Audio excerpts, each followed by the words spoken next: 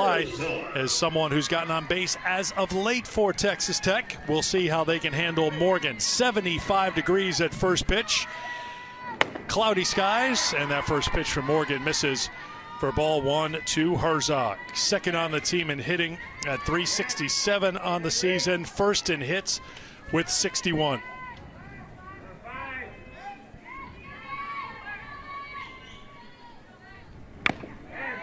Fouled off, it's 1-1.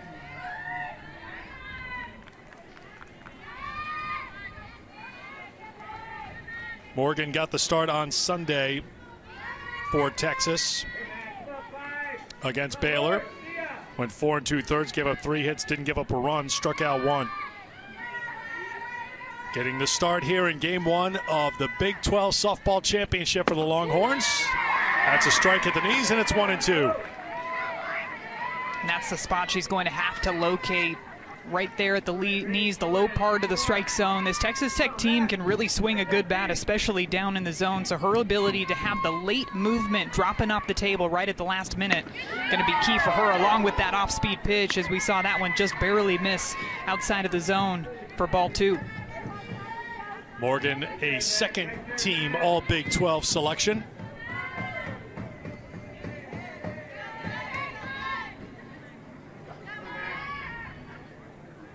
Ready to bring the 2-2. This is heading out to the gap in left center field. It'll get down and all the way to the fence. Herzog into second with a leadoff double for Texas Tech. It's a really good swing to start off this ball game for Texas Tech. Knowing that Mac Morgan likes to work down in the zone, look at how low in her legs Mackenzie Herzog is even before she starts her swing. She's setting herself up to be able to hit those pitches low in the zone. Gets one, gets her barrel underneath it, and drives it out into that left center gap for a leadoff double. Good start for Texas Tech. 15th double of the season for Herzog, and here is Ellie Bailey.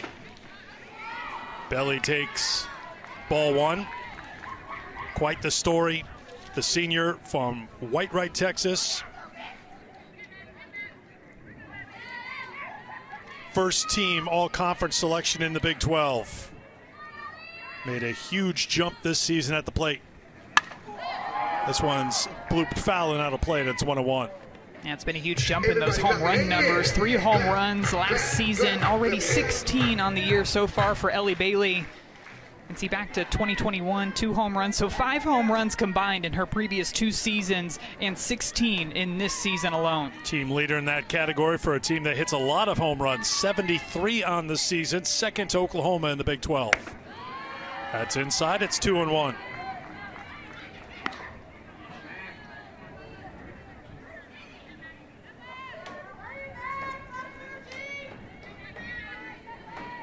It was a tight series in the regular season, end of March, between Texas and Texas Tech. 2 one-run games, both wins for Texas, game 1 and game 2. Bailey fouls that one off. Bailey had a 3-run home run in game 2 of that series, but it was a 4-3 Texas win. A little bit more comfortable. But more of that power here in the Big 12 tournament. One of her 16 home runs on the season. 2-2 for Morgan.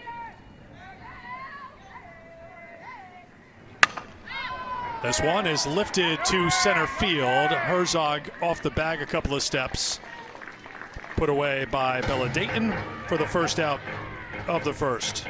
Still really early in this ball game, but you can already see that the game plan for Texas Tech is to try to get underneath the drop ball, try to drive the ball up into the air, out into the grass. Talking to Coach Snyder before this week, he said that's what they try to do. They want to do the opposite of what the pitcher wants them to do. A drop ball pitcher wants you to hit a ton of ground balls, so they're going to go up to the plate trying to drive that ball to the outfield. If you're a rise ball pitcher, instead of just having a ton of fly ball outs, they're trying to hit the ball down into the ground. Those over-exaggerated adjustments is something that he focuses on when it comes to the hitting for Texas Tech. Reese Atwood asked for time to go talk to her pitcher, Morgan, as you take a look at Craig Snyder in his first year as a Texas Tech head coach, with Villa at the plate, the junior center fielder from San Antonio at .326 on the season.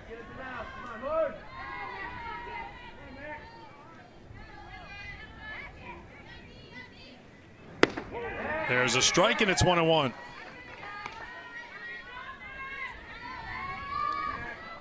"21 years as an assistant coach before taking over at Texas Tech for his first head coaching position. He's got some ties to Oklahoma, the Oklahoma program. 2-1. He's on the coaching staff over at Florida State, most recently at Texas A&M. Really enjoyed talking hitting with him on our call this week. And a graduate assistant under Patty Gasso at Oklahoma.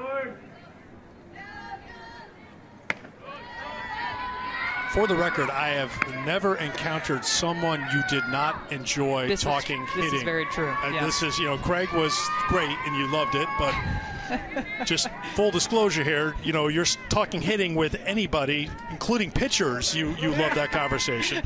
It's true. The pitchers might not as much, but I do.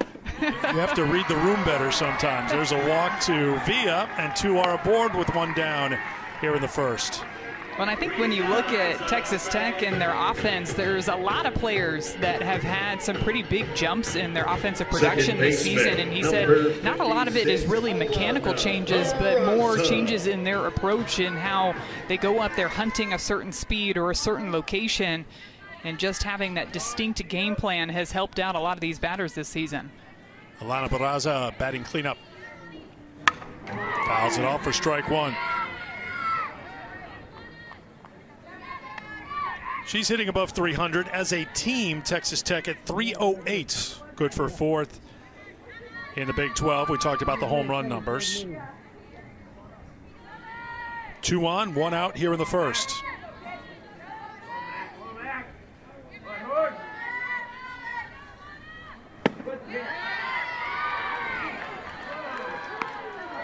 One and 1. See how they line up defensively. Scott at third base, Dayton in center field for Texas. Quiroga, good. Martinez also on the infield with Atwood catching Morgan. Popelka and Maloney, the corner outfielders. 1-1.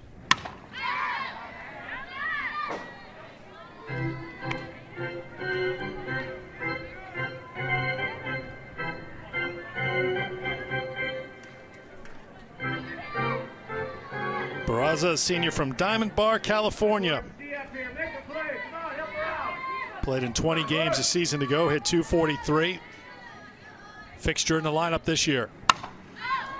This one is a blooper back behind short. Martinez without number 2.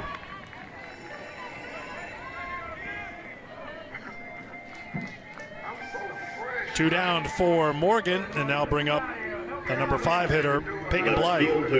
Number 23, Peyton Blythe. Third on the team and hitting at .357 on the season. She's got good pop as well with the 9 home runs.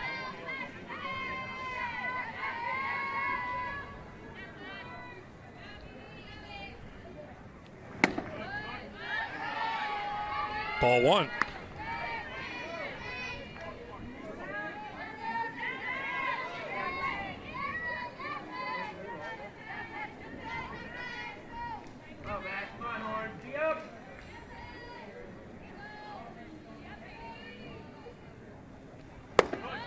Two and 0.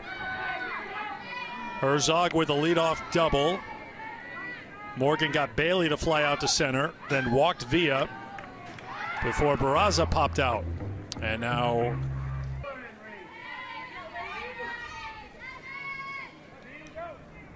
falling behind 2-0 is Morgan, and swinging at the 2-0 is Blythe, who fouls it off. I like that aggressive swing in that hitter's count. 2-0 count. You know that Mac Morgan, especially after the circle visit from Mike White, she's going to try to attack the strike zone, bring something over the heart of the plate. She does exactly that, and a good cut by Blythe, just fouled straight back for strike number 1. This one is a base hit. It gets down and all the way to the fence. This could score 2. 1 run is in, a second run is around, no throw, and Texas Tech jumps out to a 2-0 lead. A 2-out double by Peyton Blythe puts the Red Raiders in front. after the big cut and the foul ball on the 2-0 count, Mac Morgan goes with an off-speed pitch, 60 miles per hour down in the zone, and look at how perfectly on time Peyton Blythe is with this swing, driving it well out into that right center gap to bring 2 runs across for Texas Tech in the top of the first inning. 32 runs batted in now for the senior, her 10th double of the year. Ball 1 to the Big 12 Freshman of the Year, Kaylee Wyckoff. Wyckoff in the 6th hole in the starting lineup for Texas Tech here today. Their leading hitter at .401 on the season. 1-1. I think for her, maybe moving her down just a little bit more, get some more pitches to hit in the bottom of the order. She's still hitting well, maybe not hitting quite as well as we've seen her do throughout the rest of the season. So Coach Snyder decided to move her down a few spots. We've seen her batting up in that 2 hole quite a lot throughout this season.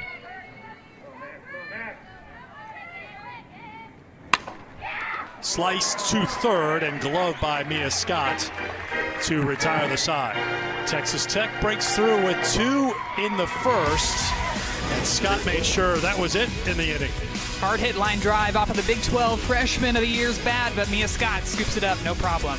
Pitches that she uses to get quite a few fly ball outs behind her. Starts off with strike 1 to Leanne Good in the leadoff spot for Texas. Second team all-conference selection and an all-freshman team selection. You'll hear that phrase, all-freshman team selection, a few times as we go along here this afternoon for the Longhorns. Well, majority of the all-freshman team in the Big 12 was the Texas starting lineup, it feels like. That good as you take a look at the rest of the lineup. Scott, Dayton, Atwood, 1 through 4 in the lineup. And Ashton Maloney, all Big 12 freshman team. Fly ball right side of the infield. Barraza calling for it and puts it away for out number 1. When you look back to that Texas Tech series that actually opened up Big 12 conference play this season, getting runs was not the issue for Texas Tech. They actually had the lead in 2 of those 3 games, that it was just a matter of holding the lead, keeping down this Texas offense at the time. Scott tries to bunt her way on, and fielding the position is Hoover, and Texas Tech thinks they have out number 2, but the call is safe at first base, and let's see if we're going to have a challenge here. I don't know about you, Eric, but I thought she was out. Let's take another look at it here. Oh, safe, yeah, you're right. She hit the back of the bag, too, which sometimes can throw you off a little bit. I took a peek down in the dugout. I think it's Craig Snyder down at the end of the dugout, and he's very close to first base, and he signaled to his team safe, so he's not going to challenge it. And I think that's the right call, think it is the right call by the head coach. And the right call by the first base umpire in this game, Dustin Douglas. So Scott's aboard with a bunt single, and here is Bella Dayton.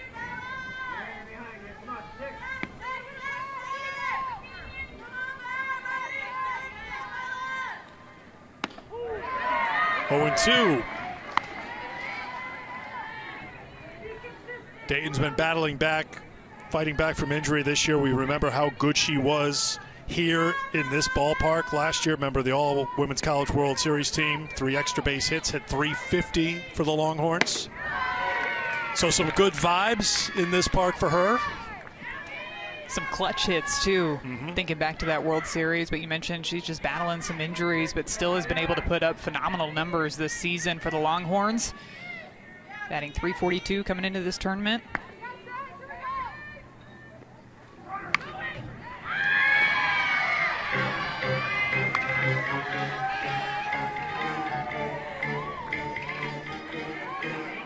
Take a look how things are set up defensively for Texas Tech. They've been pretty good in the field this year. 52 errors, 3rd fewest in the Big 12. They've turned 15 double plays. That one's hacked foul.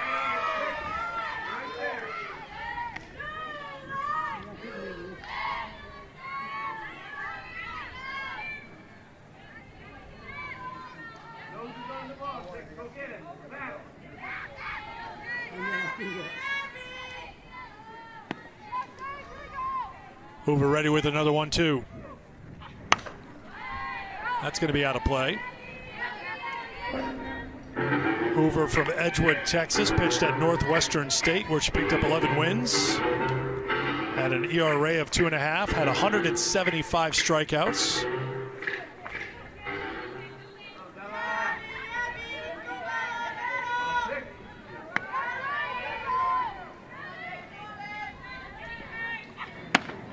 That's up for a ball. It's 2-2. Overall, the Texas Tech staff last in the Big 12 in earned run average at 4, last in opponents' batting average 271. They've given up second most home runs. I'm sure the pitchers will be the first to tell you, do you know how the wind blows at our home park? That is very true. When you watch those games, that wind is blowing out there. Definitely a hitters-friendly park, and especially if you're a pitcher that throws the ball up in the zone, you know that if you miss just even a little bit, those hitters are going to get it up into that wind tunnel and send it on out of the park. Good battle here between Hoover and Dayton. 9th pitch of the at-bat. We'll need at least a 10th. Some good swings from Dayton, a lot of foul balls. You can see that Sage Hoover is even mixing speeds just a little bit. Bella Dayton out in front just a tad on that swing.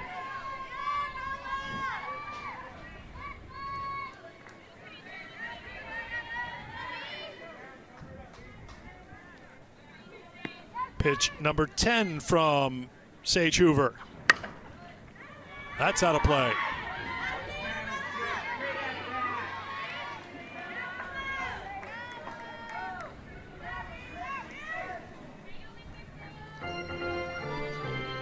Texas, as a team, second in the Big 12 in hitting, 329. Tied for third in home runs, 46 in the regular season for Mike White. They ended the regular season getting swept by Baylor. Run ruled in Game 1 in Austin, then lost 5-2 and 2-1 in Waco. They were up 1-0 in the 7th in that third and final game.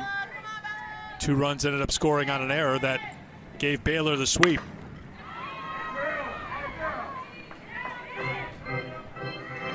Bella Dayton continues to work and make Sage Hoover work in the circle.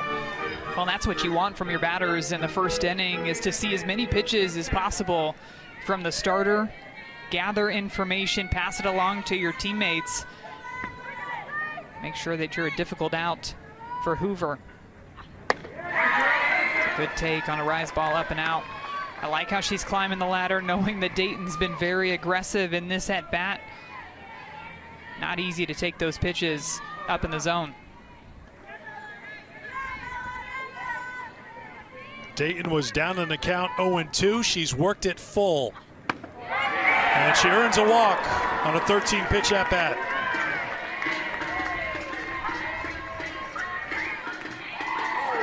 Just what a battle by Bella Dayton. Foul ball after foul ball after foul ball, trying to get her timing on, taking a couple of close pitches that are just missing outside of the zone. Try to extend this inning, and now you feel, if you're Reese Atwood, you've got a lot of information to play with going into your first at-bat of the ball game.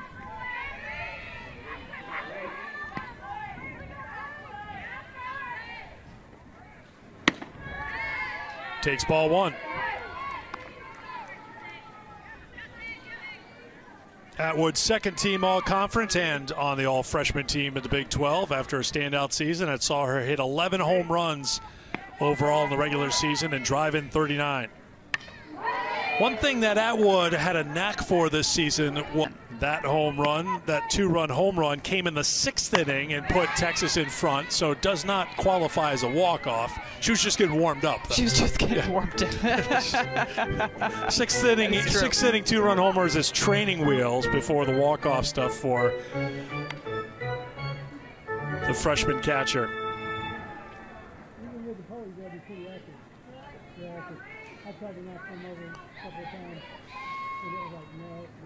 Our plate umpire, Kaylee Young, had to restock the softball supply because the Dayton at-bat, now the Atwood at-bat, has featured a bunch of foul balls in the stands here in OKC. Atwood sends one to the left fielder. That's Blythe under it.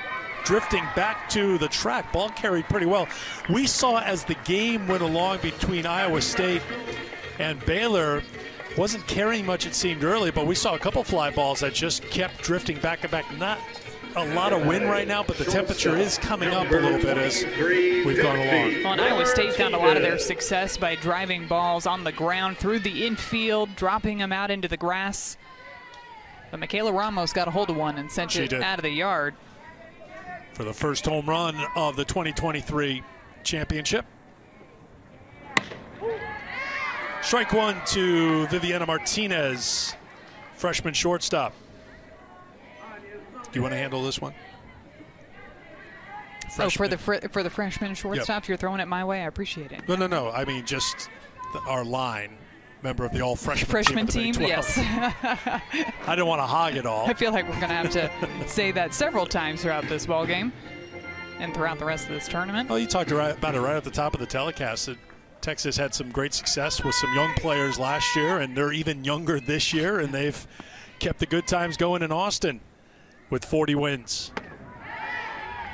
Coming in the top.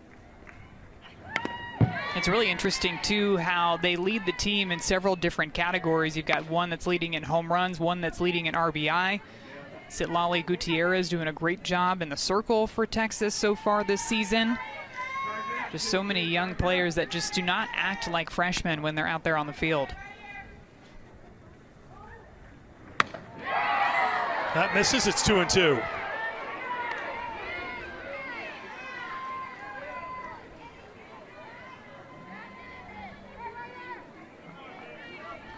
Talked to Mike White before this tournament started. He thought that Martinez was chasing things a little bit right now. Still hitting above 350, but trying to find that swing. And this one's going to find foul ground and tracked down by Blythe in foul territory to retire the side. We've played one in game number 2 here in OKC. And it was Paige Mindendahl that was the creator of Dwayne The Rock. Found it in El Paso, Texas, I believe, is what Coach Snyder told us. El Paso. She didn't create, Dwayne was always there. Dwayne just needed to be discovered because Dwayne had been there for thousands and thousands of years. So Paige is the one who discovered Dwayne The Rock. Now, Paige is Dwayne's handler this year, but that's being passed down to Alana Barraza, correct? Yes, the chain of handling for Dwayne The Rock has already been established for next year. It's not a one-off this year. So here's the impact of this rock, which was adopted February 18th. I mean, in tournament time. That's just their tournament results. Dwayne's got a pretty good record. I mean, they got to find a way during the off season. There's Dwayne hanging out. they got to find ways to incorporate Dwayne, and they could hire him out for parties, get-togethers, weddings for good luck. I mean, this is something. This could be. We talk about in this new age of revenue in college athletics. I think Paige and Alana could team up and maybe cash in on Dwayne's good luck. That's out of play. Well, this team definitely likes to have fun. Yes. They're playing their best when they are out there having fun. I think that fan's having a little bit of fun with the nice catch out in foul territory. But Coach Snyder wants them to have the all-in mentality. Be all in every single thing that they do. He gave them assignment, go find tumbleweeds, and they were all in finding the biggest tumbleweeds they could and bring it back for a competition. He wants everything to be all in. Fun, practice, games. Be locked in, be all in. Popped up on the infield, and Kennedy Kreitz is retired for the first out of the second inning. And sometimes you're all in on the softball field, sometimes you're all in on Dwayne The Rock. Or the tumbleweeds, or painting coffee mugs. Oh, now this is how you know you've made it. When you get your own graphic from our production crew. You'll see people will congregate, hang around Dwayne, because when things go well for Texas Tech, Dwayne will get the credit. That's strike one to Abby Orrick, the junior shortstop, with one down here in the second.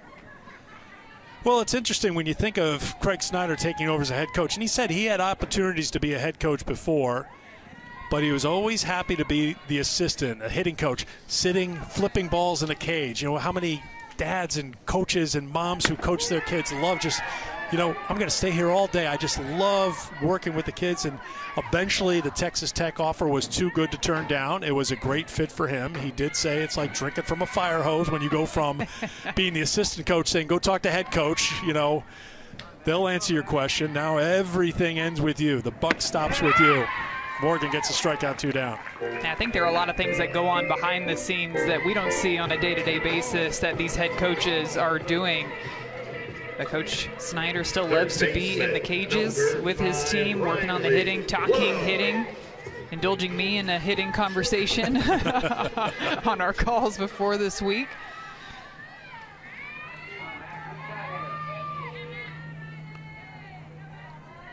Number 9 hitter Riley Love facing Morgan. Fouls it off for strike 1. Found out he got the job Snyder did last year on Father's Day. He's a dad, so that was a kind of a cool moment.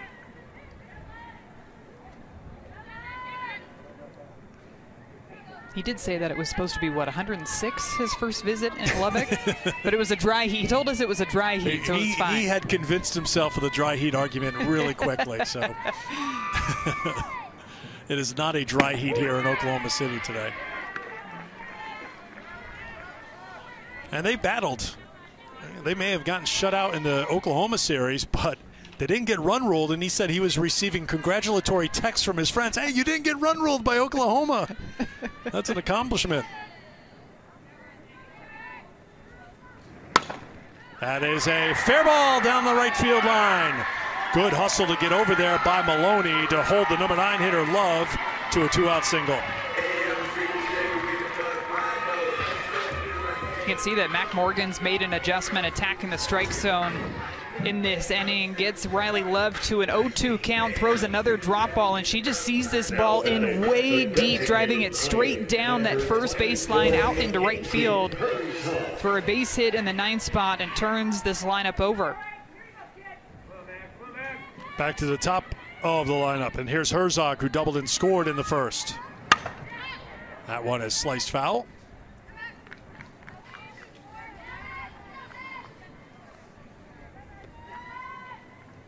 Herzog had great success at Texas A&M, where Snyder was the assistant coach before taking over at Texas Tech. He said he first started recruiting Mackenzie when she was, what, 12th grade? When he was an assistant at Florida State. That's how long he's known Mackenzie and her family. So it seemed like a natural fit when she entered the portal after last season to end up with him at Texas Tech. Two-way player for them, and we've seen her already in this ball game with the double to start it off. She's also thrown some good innings in the circle for them as well. 90 appearances the last 3 years for A&M, 24 home runs in those 3 years at the plate, so some pretty good pop for Herzog.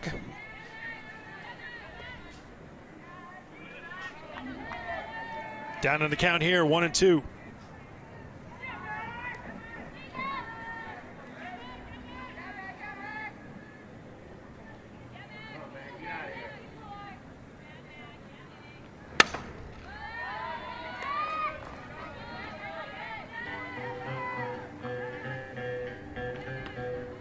Herzog's had an impact, obviously, on Texas Tech.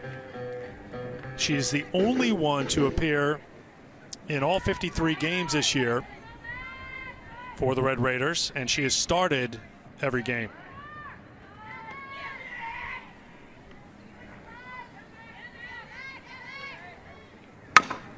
That's chopped to second in the outfield grass. It's good on the first to retire the side. We've played 1.5 here in Oklahoma City. Texas Tech with a 2-0 lead. To see how quickly Texas can make these adjustments up the plate with a new pitcher into this ball game. Keel making her 11th appearance of the season. She started April 15th against Baylor, and that was her last appearance. Gave up a couple of hits and 4 runs in that game, including a home run. Off speed misses, it's 2-0.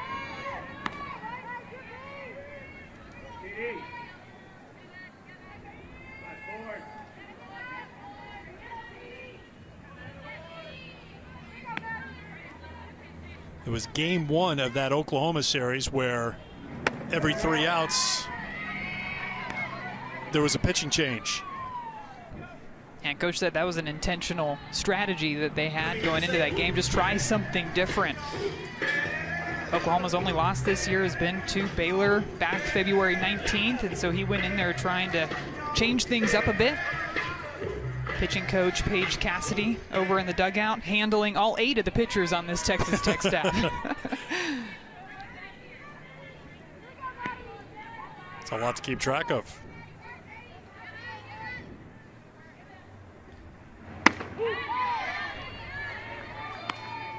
Kendall Fritz is the staff leader in appearances with 31 and innings pitched, tied for the team lead entering today with Hoover with 101. You mentioned Mackenzie Herzog. We could see her here today. And it's a leadoff walk to Simmons to start things here in the second.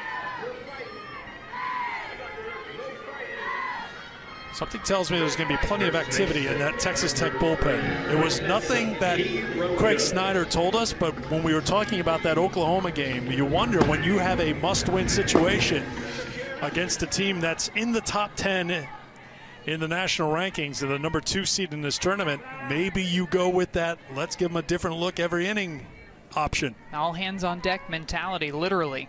Got Olivia Raines and Erna Carlin getting loose over in that Texas Tech bullpen. It's hard for a hitter, too, to adjust to a different look every single time because you try to use some of the information from your previous at-bat to help you in your next at-bat, and you've got to come in there with a fresh game plan every time you see a new pitcher out there.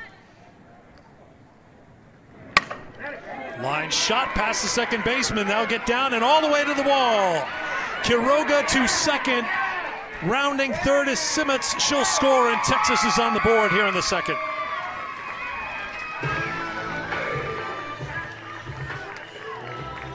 Love the quick adjustment by Vanessa Quiroga, knowing that she's going to try to throw a lot of off-speed pitches. That's what Kiel's go-to is out there, and she throws this one 57 miles per hour on the outside part of the plate, and Quiroga just gets her hands out in front, driving it out into that right center gap to cut the lead in half, score the first run of the ball game for the Longhorns.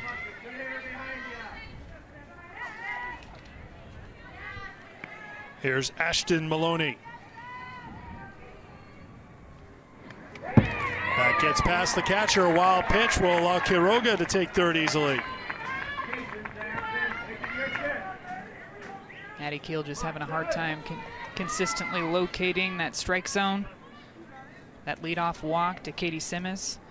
And now missing that pitch way low and outside, rolling all the way to the backstop. Mike White coming to chat with the plate umpire. We'll have a pinch runner as Quiroga will exit.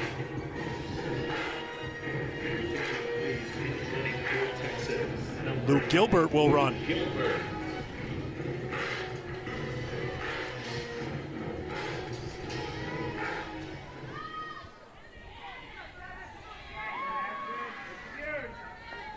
Maloney at 389 in the season, was very good in Big 12 play at 372. To shortstop, Gilbert holds at third. They get the out at first. One down. Nice. Oric with a good strong throw, one away. Nice play, kind of a slow developing play. A lot of speed from Ashton Maloney up at the plate too, and she didn't have a ton of time to look the runner back at third base. So yeah, she was off just a little bit. Just a quick look with her momentum still moving towards first base is what allows her to get that first out. Here's Popelka.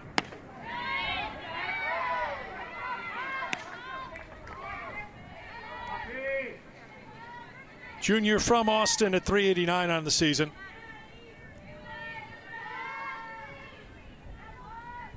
Infield pulls in to defend the number 9 hitter, who's trying to bunt her way on, but fouls it up on the screen.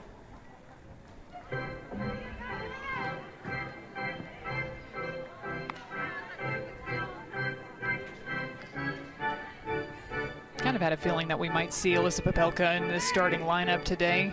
Somebody who's hit the ball really well her past couple of games. 4 hits in her last 9 plate appearances.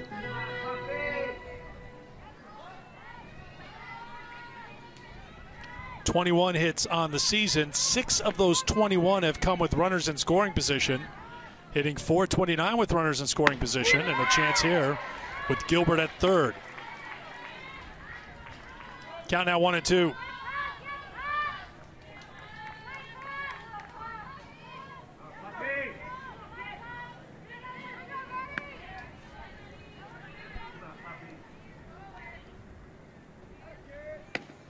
That misses for a ball. It's 2-2. This tournament featuring 4 NCAA tournament locks, 3 others who need to run the table. It would appear Texas Tech, it's interesting because if they get a win or 2, now they're high in the RPI, 63, but Craig Snyder thought, well, our record's pretty good, 31-21. This one's tapped at third. Gilbert breaking for the plate, and Texas Tech defense comes through for the out.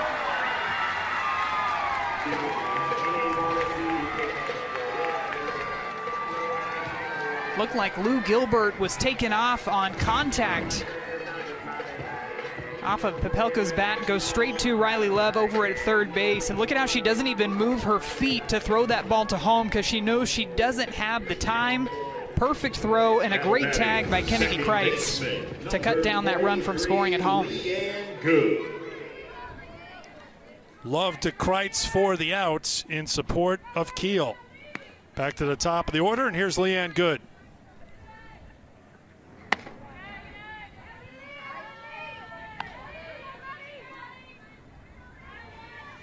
Good popped out to second in the first.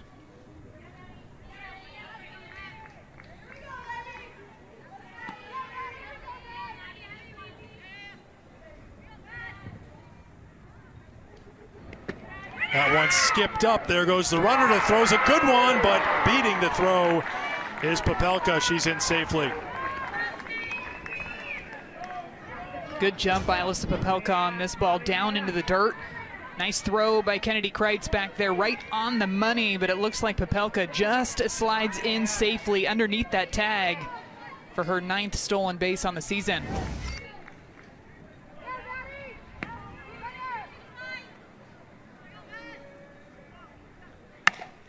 In on the hands, cut off by Love, who throws wide at first.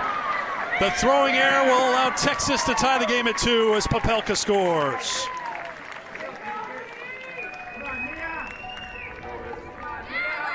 Just as Texas Tech looked like they were going to get out of this inning, holding on to that 1-run lead, this is a routine ground ball over to Riley Love at third base, who has plenty of time to set her feet and make a good throw over at first base, and it just sails to the left of Ellie Bailey, who's not able to come up with that catch, and the tying run comes across to score on that error over at third base.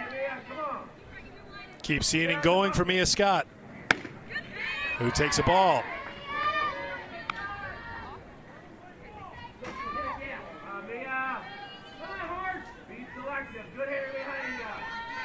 Scott reached on a bunt single in the first.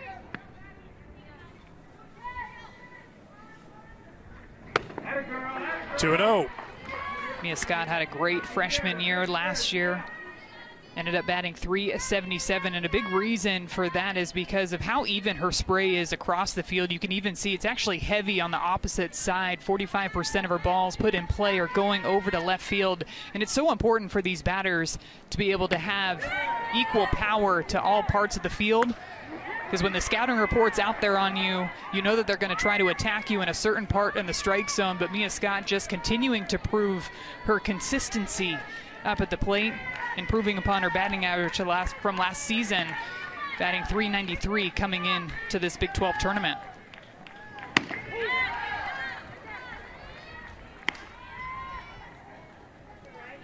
Second team All Big 12 a year ago, first team this year.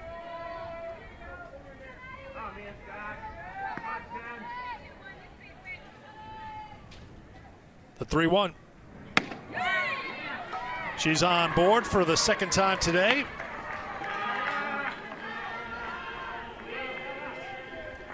First and second with 2 down. That last start time as Olivia Rain steps into the circle, the 3rd pitcher used so far by Texas Tech. And she's primarily going to throw the fastball to both sides of the plate, as we just saw the first one skipping down into the dirt and out of play up above the backstop. I think that might be a first for me. Typically we see foul balls going up there, but it actually ricocheted off of Kennedy Kreitz back behind the plate and bounced up into the netting. Well, we got a softball collection working on the netting behind home plate right now. There it is. There's 2. There's another one down the line. And she likes to throw those fastballs, but it also has a ton of confidence in that changeup. She will throw them early, and she will throw them often. Am I responsible to go down there and get those? It's my first time here, so I didn't know if there was some sort of look. If it's your first time here at Hall of Fame Stadium, we need you to go get. I mean, I'm thrilled to be here. I mean, I've never had a chance, and I'm been looking forward to this for weeks and weeks. But if you're going to tell me I've got to go fish those out, you actually have to barrel roll down the netting and then get them. Right, so not just getting them, but barrel have to do roll. it in a do I little have bit to do style. the like the spinny bat thing for a few turns before I do the barrel roll? Okay. Yes, all what of else? the things. Okay.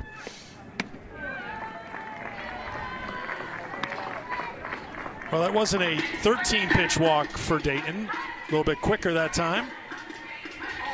She's aboard, and the bases are loaded here for Texas in the second with 2 runs in. Number 14, Reese Atwood. You wonder if having to bring Olivia Rains into this ball game in the bottom of the second inning, if it's almost a little bit of a domino effect with how Coach Craig Snyder wanted to use his pitching staff going up against the Longhorns today. Talked about how he's not afraid to throw a new pitcher out there every half inning, but had to bring Rains into this ball game with 2 away in the second.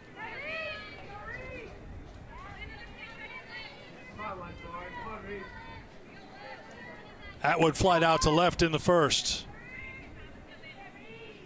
The 0-1 from Rains. Off speed. Atwood off balance. 1-1.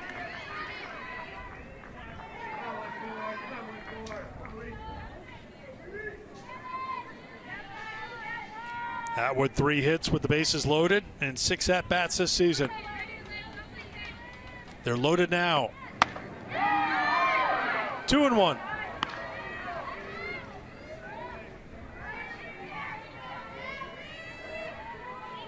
Rains making her 21st appearance of the season. Big spot here.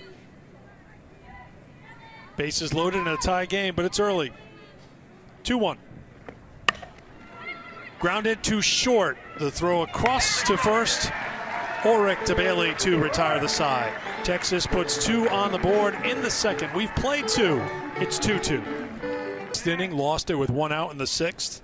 Ended up with the 2-hitter and the win.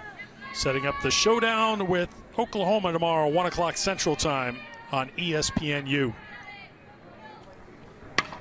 Top of the 3rd. Ellie Bailey to lead things off.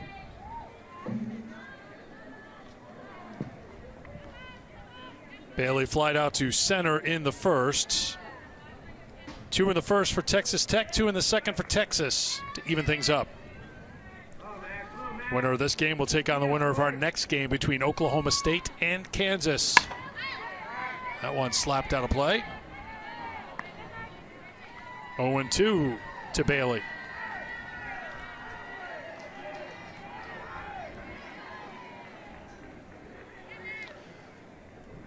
Katie Simmons now in the game at first for Texas for Quiroga.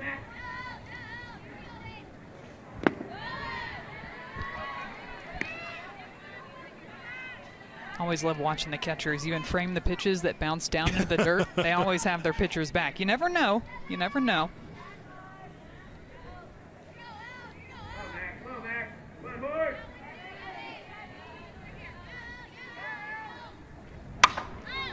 Fly ball to right field.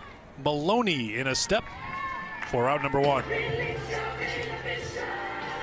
So this is my first trip here to this stadium. Do you remember your first trip here to the stadium?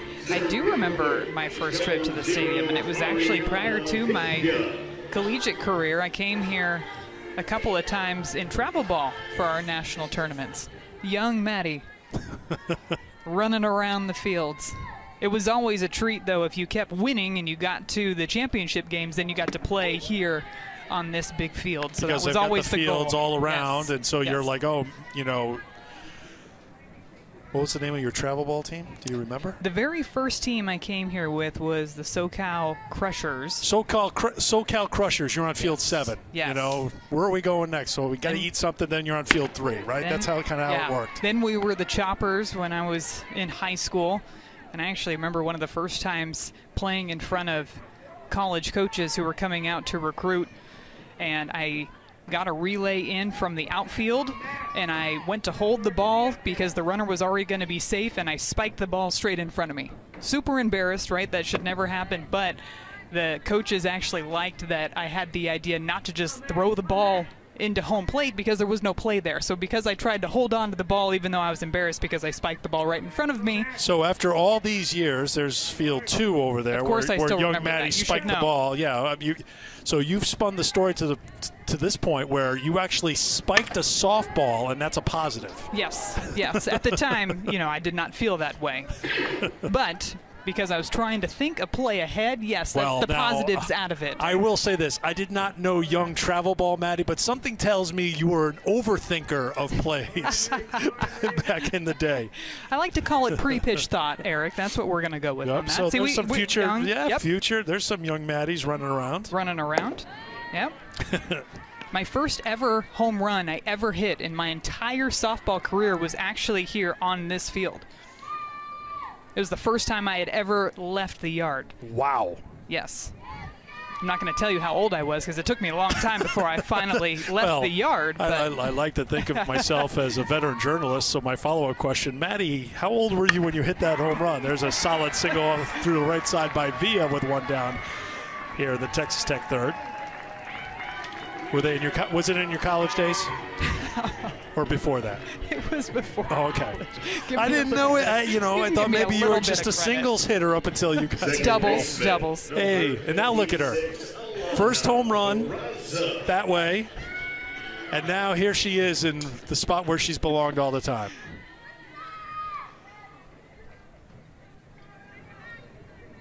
I feel bad. I did not know your first career home run was in this building. I forgot about it until just this moment. No, so, you did no such thing. You were trying to be modest about it. Come on. Really? You had forgotten about that? Yeah, I can't even remember how old you I hit was. so many home runs, you forget. I got it. There it is. Barraza is 0 for 1 with a pop-up. Villa's on board for the second time today. That's in there for a strike, and it's 1-1. In all seriousness, that must be a big thrill to, watch college softball on TV, how much it's grown, and then you're in this building and you hit a home run, your first ever home run in this park. I think the same feeling a lot of these players get when they step onto this field, too, on such a big stage. And we talk about this Big 12 tournament, of course, everything in the postseason leading up to the Women's College World Series, which is going to be here at USA Softball Hall of Fame Stadium. Packed house. The energy that's here in the World Series is just incredible. Chance for 2, the flip to second for 1 on the first. A 4-6-3 double play turned by Texas, the 17th double play that they've turned this season. 2.5 in the books at the house that Shipman built. It's 2-2.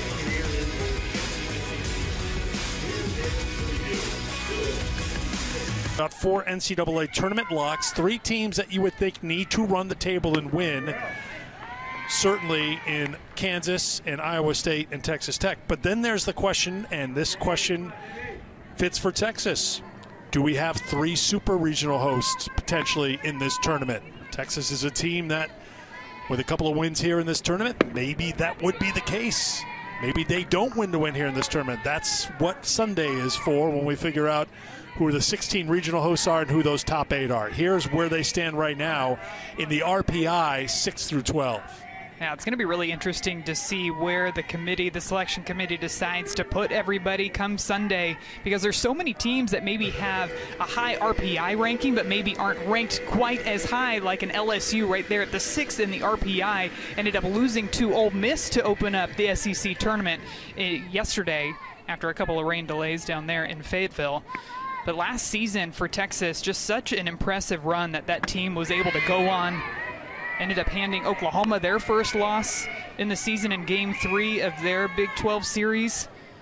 Went on to go to the Seattle Regional, beat Washington at home, went to Fayetteville, beat Arkansas at home after losing Game 1, came back and won Game 2 and Game 3, then worked their way into the championship series against Oklahoma. So what you're saying is you don't need to be a regional host to have success, but it sure is nice, and it's a nice reward for what you've done through the season. Selection show is coming up on Sunday, regionals next week, then the Supers, and then everyone come on back here June 1st for the final 8 teams left standing for the Women's College World Series.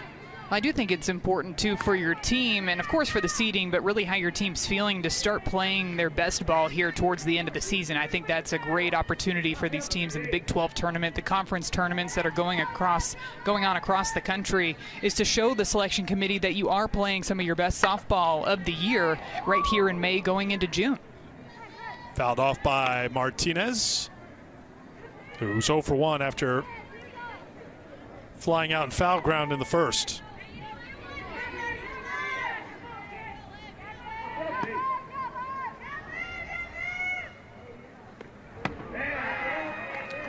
It's a leadoff walk for Martinez. And it's interesting, when we talked to Mike White this week about this Texas team, he said he had sent a message to this year's team saying, remember this time last year, didn't finish off the season the way they wanted to, certainly here in this tournament.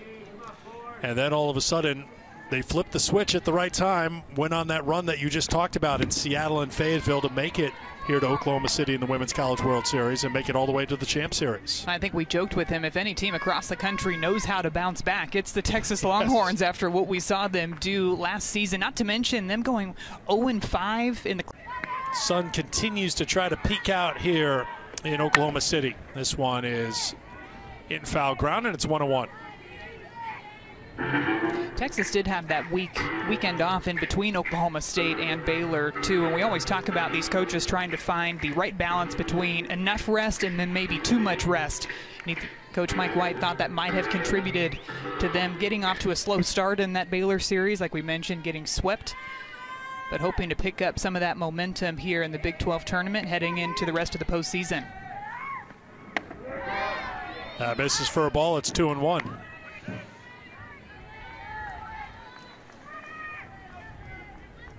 Now for Texas Tech, their bye came last week. They wrapped up the regular season, and you ask Craig Snyder what they did. He's like, go home, go relax, go do something else other than the softball, come back ready and refreshed. Popped up on the infield, foul ground.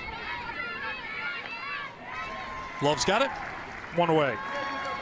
Yeah, Coach Snyder talked to us about that balance too, but he thought that his team was at a point where they really needed the rest heading into the Big 12 tournament. Thought it was going to be really good for this team to just kind of step away, take a couple of days to rest the body, rest the mind, and then get back after it this week.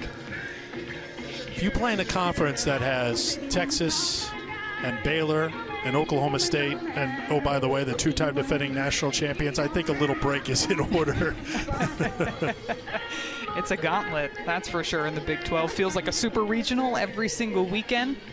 And you're even seeing a lot of these teams boost up their schedules in pre-conference play as well, trying to drive up that RPI, try to drive up that strength of schedule to help you when it comes time selection Sunday.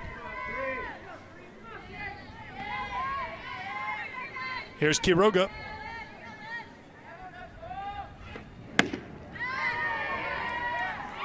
Ball one from Raines. Sage Hoover started through the first inning. Maddie Keel came on to start the second inning, got 2 outs. Raines came on in relief. 2-0. Quiroga had the big hit in that second inning RBI double.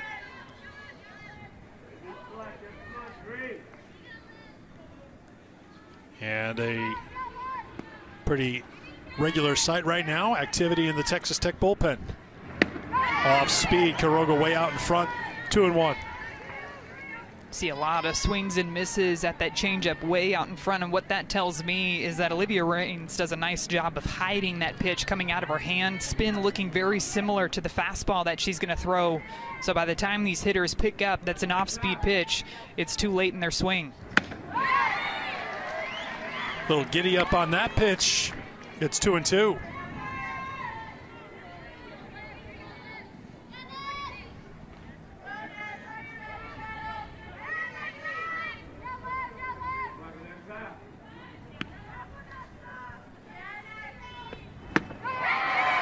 Raines gets the strikeout, 2 away.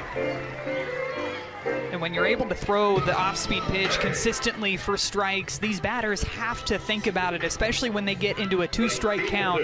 You have to try to be on time for both speeds, which of course is easier said than done. And Raines pumps in the fastball there to get Quiroga swinging.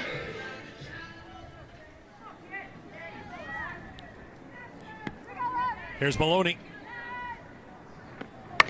Maloney with the slap too short. The throw on to first in time by Orick. The pick at first by Bailey to retire the side. We've played top of the fourth here in Oklahoma City. Blythe, Wyckoff, and Kreitz for Texas Tech against the Longhorns, the number 2 seed in this tournament. They went 11-7 in the Big 12. Texas Tech 5-13, tied for 6th in the Big 12. And here is Blythe, who had a 2-run double in the first against Mac Morgan.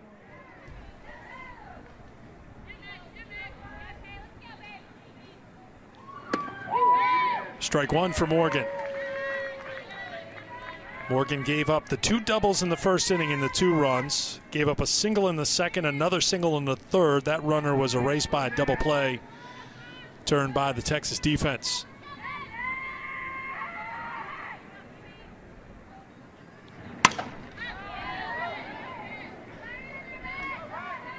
Oh, 0-2 to Peyton Blythe.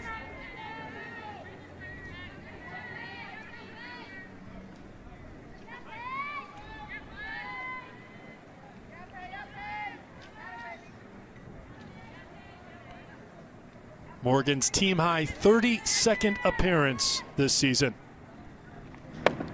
That misses for a ball.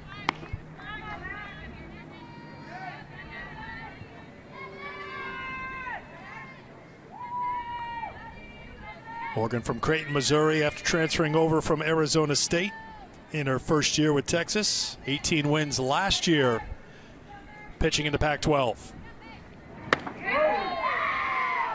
Atwood held it to show it, didn't get the call, and it's 2-2.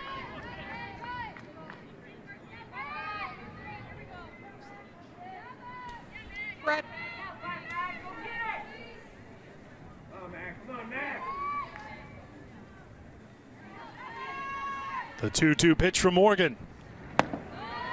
Count runs full.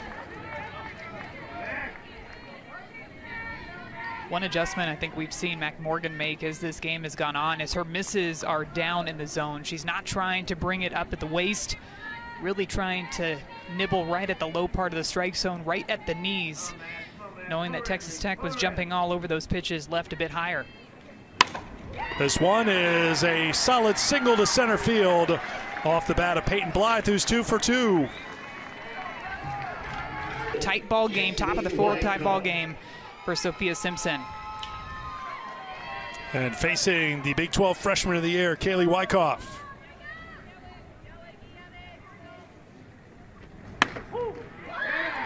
Strike 1. Wyckoff lined out to third in the first.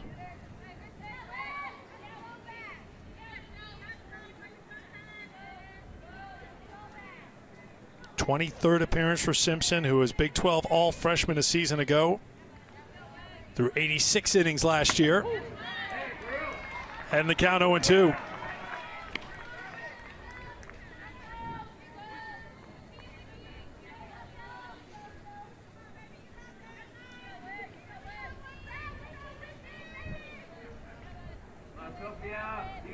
Great performance by Wyckoff this season. That's outside for a ball. I thought it was really great talking to Coach Snyder. Terrible fall. You're going to tell. I am going to tell the terrible fall story. Yes, I think it's so great because when we were talking to just about what makes Wyckoff so successful this year, and he said, you know what, I think a lot of it has to do with how she did not have a good fall. She learned how to fail forward, learned how to adjust to that failure without the pressures of the season. Popped up foul ground, and just running out of room is Scott. Everybody clap your hands. It's really hard when you get into the grind of your freshman season when all of a sudden there's scouting reports on you to try to adjust when the pressure is on. But because she was having to go through those things in the fall, she learned how to make those adjustments, how to bring herself back from maybe not having as good of hitting performances. And now she's been able to carry that over into her freshman season. And we've seen the numbers that she's been able to put up all year long. Off speed a little bit. Simpson gets the strikeout. Looked like Wyckoff was ahead of it.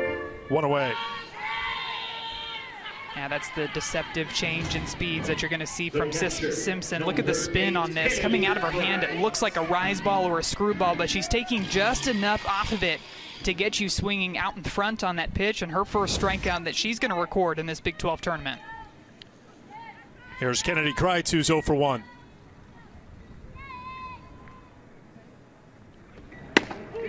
Strike one.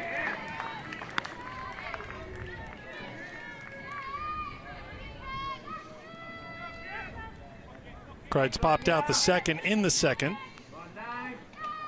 2 in the first for Texas Tech. Texas answered with 2 in the second.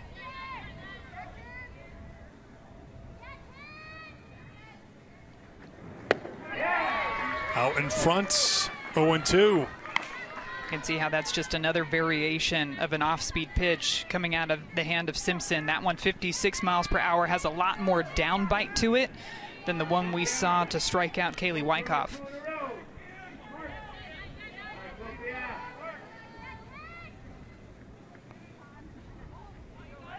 Simpson communicating with the dugout.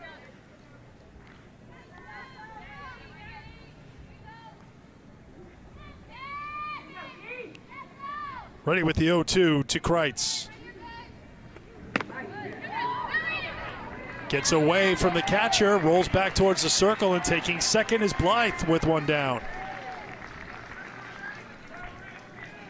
Bit of an odd play there. It looked like it completely missed Reese Atwood's glove back behind the plate and hit straight shin guard. Well, we talked about it. Simpson was communicating with the dugout like they were trying to get on the same page, and perhaps the battery wasn't on the same page on that pitch. Wild pitch.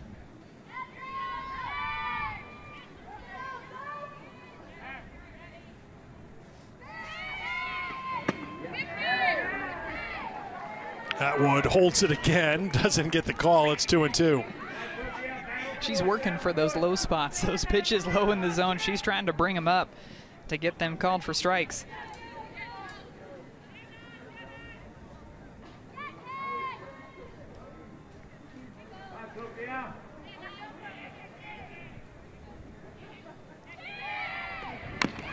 Just getting a piece and staying alive.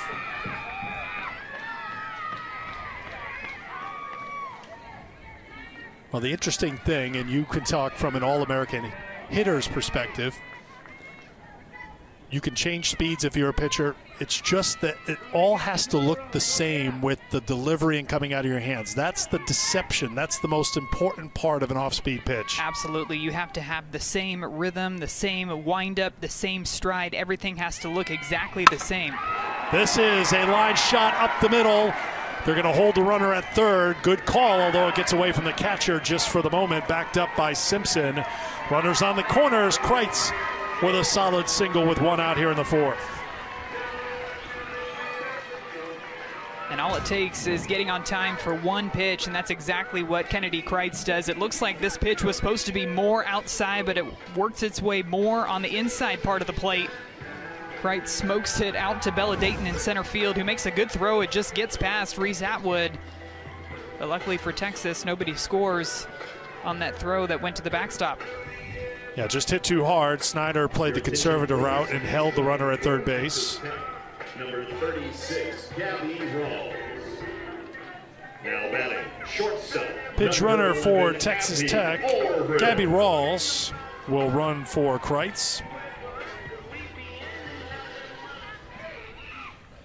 Blythe at third. 2-2 game with one out here in the fourth.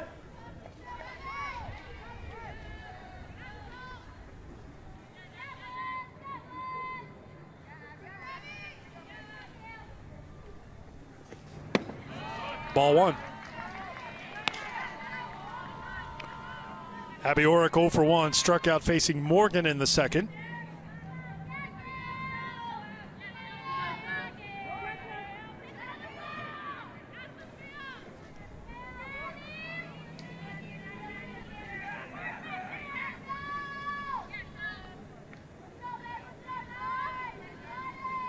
The 1-0. Pulling the string again, it's 1-1.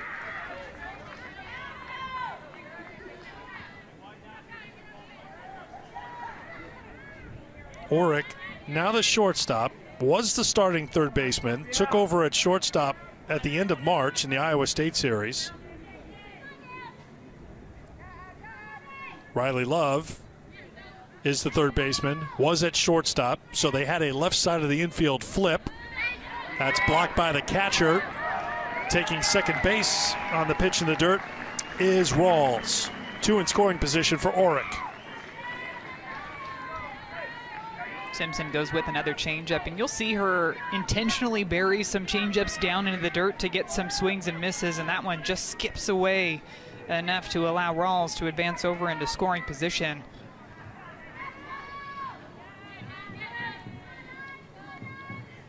Two 2-1 pitch to Orrick.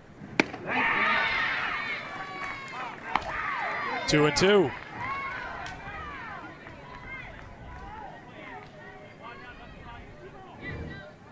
Now you mentioned that switch. I think Riley Love was a trained third baseman that was playing short and now back at third, and the same thing that you were talking about for Abby Orrick. Trained shortstop was playing third but now back at shortstop. A lot of movement on the left side of the infield for Texas Tech.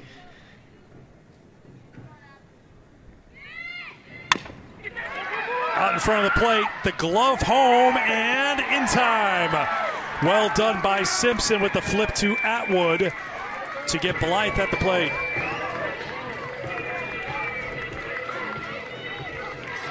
Pretty big leap to say she didn't tag her. You know, it's just hard to see there for sure whether or not she missed the tag at all. Let's get the official word. Call's upheld. I think you're right, Eric. I think a lot of it has to do with the initial call made on the field by the umpires.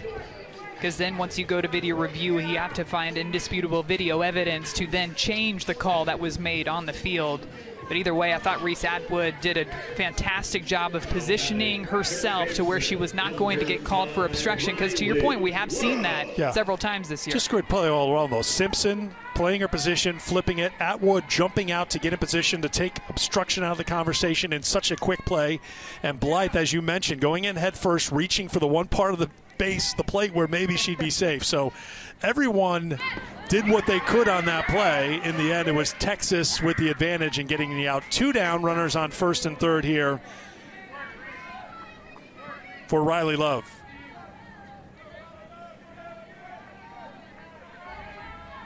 So it scored a fielder's choice for Orrick, and Blythe retired at the plate, 1-2.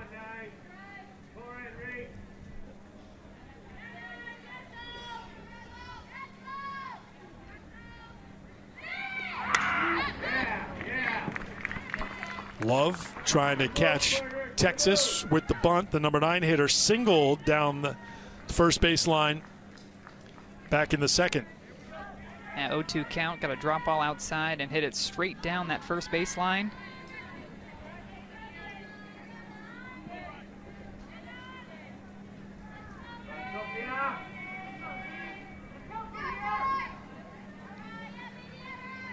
The 1-1 pitch from Sophia Simpson. That one scoots up, and Atwood has to block it. It's 2-1. Heading down to second is Orrick.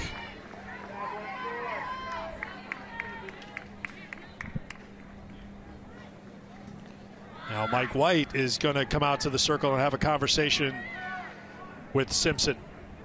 I think this conversation has everything to do with making sure you're attacking the strike zone to the 9 spot, because the last thing you want to do is bring up hitters like Mackenzie Herzog and Ellie Bailey with runners in scoring position.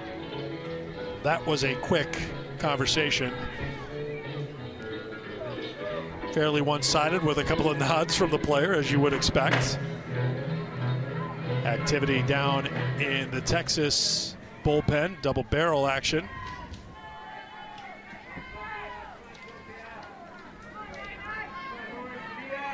With Check and Gutierrez working. Simpson trying to work her way out of the jam. Second and third with 2 down. Grounded just foul. It's 2-2.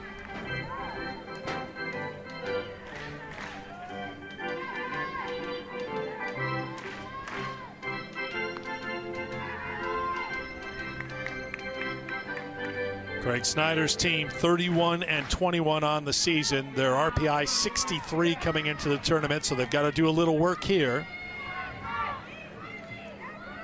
if they want to make it to the regionals next week.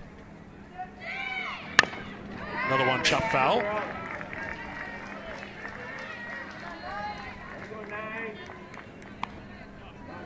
He's led a pretty good turnaround in his first year at Texas Tech. This team went 22-27 a season ago. Highlights this year included a win against Baylor. Knocking off Texas State, very good team twice. Maryland, that one in the dirt again. Another block by Outwood. Do you think Dwayne The Rock goes down as a tournament resume? I 100% think that's the case, yeah. So. I mean, when you're talking about the eye test. There he is. There he is.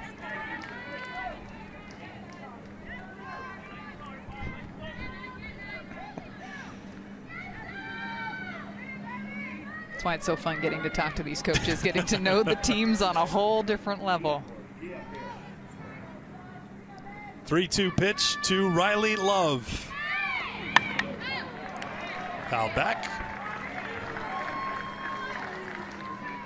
Another good job by Love, who, as Maddie mentioned, found a way to get that single in the second. Now making Simpson work for it here in the fourth.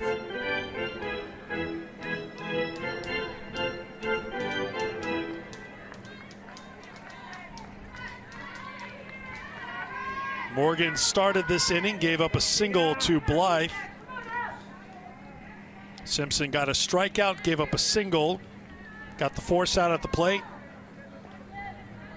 And now ready with another 3-2 to Love.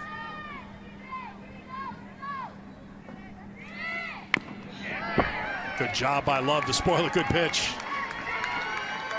Every once in a while you can hear that Texas Tech dugout yelling something on some of the off-speed pitches that Sophia Simpson's bringing out there. Now you still have to be able to hit them up in the box, but what you were talking about the consistency in the windup for those off-speed pitches to make them effective, I wonder if there's something that they're seeing or they're picking up, because you can hear them yelling out something from the dugout on some of those changeups.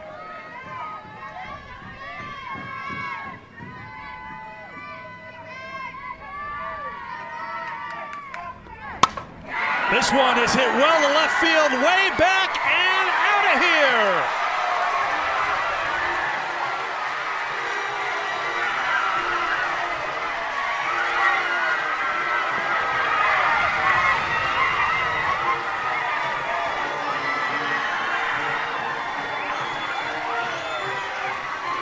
We know that Texas Tech can hit the long ball. They've done it all season long. And how about the timing by Riley Love for her first home run of the season in the Big 12 tournament, tie ball game going up against Texas. 3-2 count, 2 outs, and she drills this thing for a 3-run shot to give Texas Tech the lead in the top of the 4th inning. Couple things in play here. One, Dwayne getting his job done, his or her, but we're going with his. 2, Love, as you mentioned, first home run this season. It came on a 9-pitch at-bat, and that is the 4th home run of her 3-year Texas Tech career. Back to the top of the order, Herzog, strike one. And I must say, it wasn't a home run that just kind of went 201 feet down the left field line. She put a charge into it. No doubter. After seeing a lot of off-speed pitches, you got the feeling that she was anticipating Simpson coming in there with her higher velocity pitches, and she was on time on that full count swing. 74th home run for Texas Tech this season, and it's a big one. A 2-out home run, putting them on top 5-2 here in the fourth.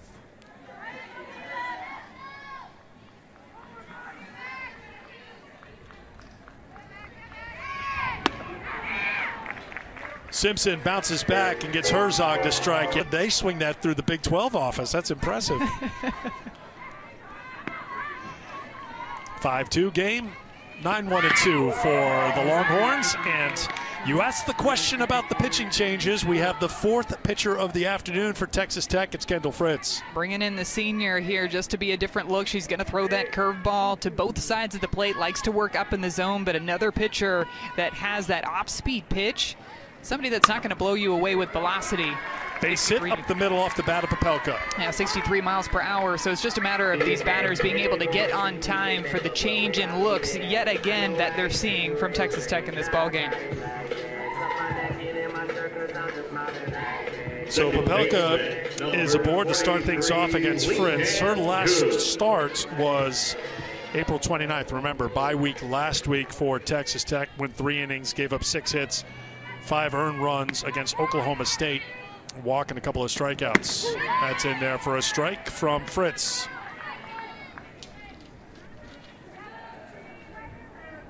Senior from Frisco, Texas, making her 32nd appearance on the season. Top of the order, Leanne Good takes the ball. It's 1-1. Good's 0 for 2, popped out in the first, reached on an error in the second.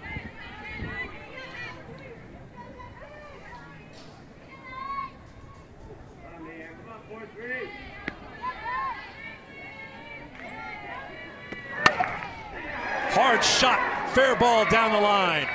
Hit so hard that holding at second is Popelka. So 2 solid singles to get things going for Texas here against Fritz.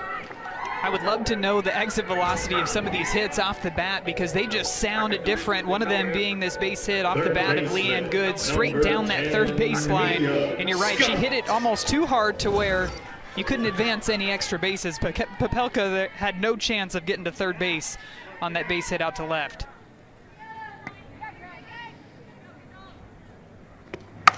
Another hard hit ball, but this is going to hang in the air for Villa in center field. Popelka didn't have a chance to get back to tag up in time. It was hit so hard as Scott is retired, 1 away. Lasers all over the field. This is where having faced Texas Tech earlier in the season works to your advantage when they do make all of these pitching changes, because you have at-bats to look back on. You know what sort of speeds a pitcher is going to throw out there, and so far in the bottom of the fourth, it seems like Texas has their timing spot on. Longhorns now 0 for 7 with runners in scoring position. Here's Bella Dayton, who's walked twice. Dayton lays down a bunt, it rolls foul.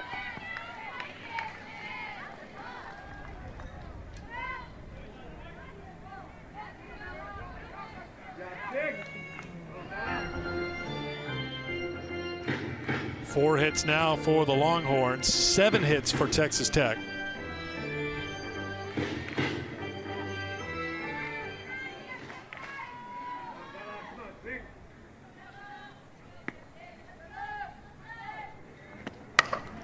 This is a fly ball out to right field. Wyckoff giving way to Villa. The center fielder has it in right center field.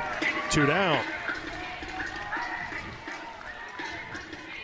Some hard hit balls, but a couple of quick outs for Fritz in the circle. Attacks the strike zone, forcing Texas to swing early in the count. They've been on time for a couple, but Bella Dayton just barely underneath that ball. Fly ball out to center field for out number 2.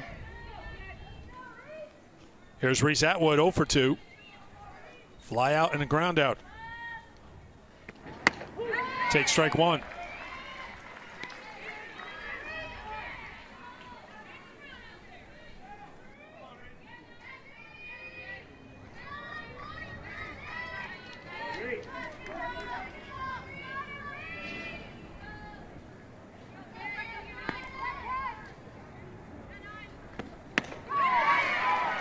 0-2.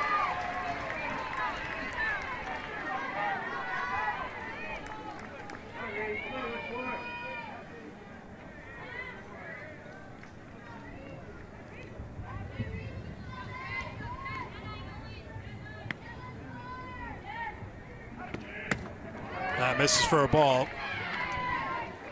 It's 1-2 to Atwood. Cleanup hitter for Texas here today. Did you not get it? No, I didn't. Oh. Oh, yeah.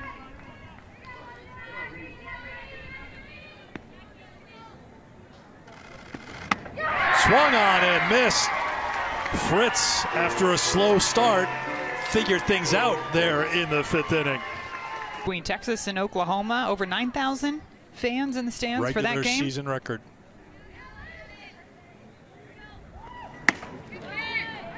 Simpson misses, ball 1.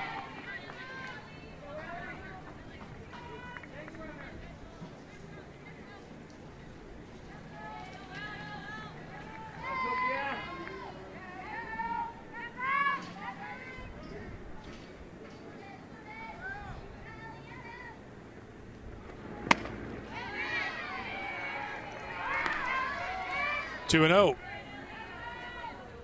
Close spot there, 63 miles per hour outside of the zone. Maybe thinking it's a bit high.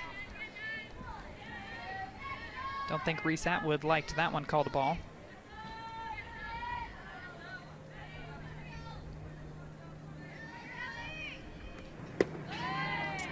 Bailey takes down low. It's 3-0.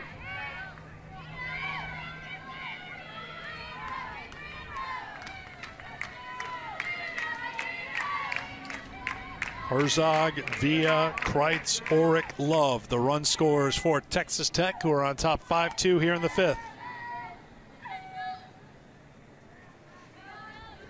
3-0 to Bailey.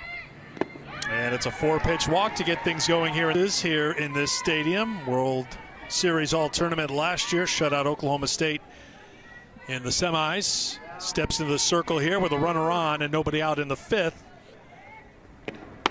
And throws strike 1 to Ariana Villa. Been on base twice, walked and scored in the 1st, singled in the 3rd.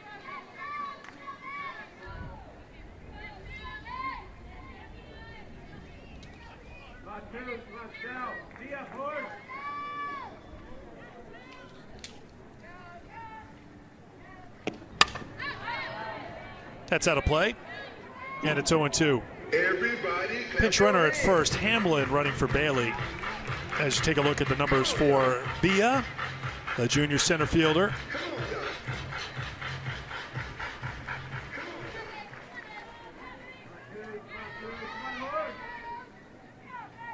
Check ahead in the count, 0-2. In the dirt, swung on and missed, strikeout, 1 away. It's a really nice job of throwing that off speed down into the dirt after getting ahead 0-2 with the curveballs down and away. Gets the big swing and miss to start off her appearance in this ball game with a strikeout. Check made 1 appearance in the Baylor series. That was in game 1 when an inning and 2/3 gave up 5 hits, 4 runs. Since the end of March, this is just her 6th appearance. She made 6 total appearances in Big 12 play this season, throwing 17 innings. So a proven postseason performer. The hope is she's ready and rested for the 2023 postseason. 1-1 to Barraza.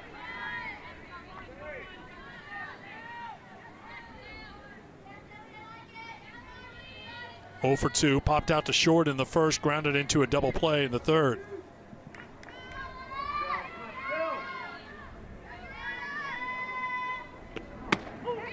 One and 2.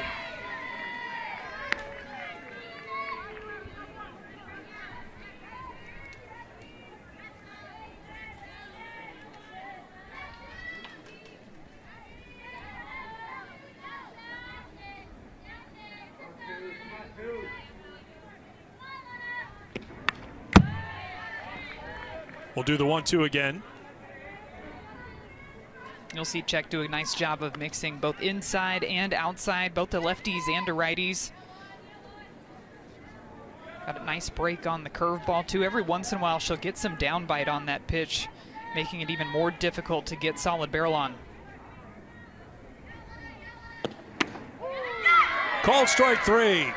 Back-to-back strikeouts for Czech, 2 down. And if she can locate that spot down and away to the righties, that is going to be a tough pitch to hit. Look at this late break on the pitch. It starts off looking like it's going to end up in that left-handed batter's box, and that tight spin and rotation on that pitch just barely brings it into the low outside part of the strike zone for strike 3.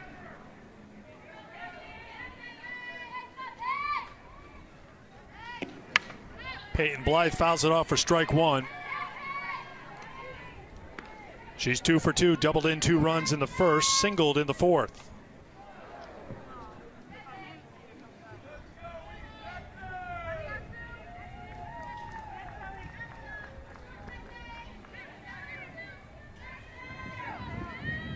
Peyton third on the team in hitting this season, 357 in the regular season. A double in the first inning came with 2 down to get Texas Tech in front. Another strike. Czech just pounding the zone right now. It's 0-2.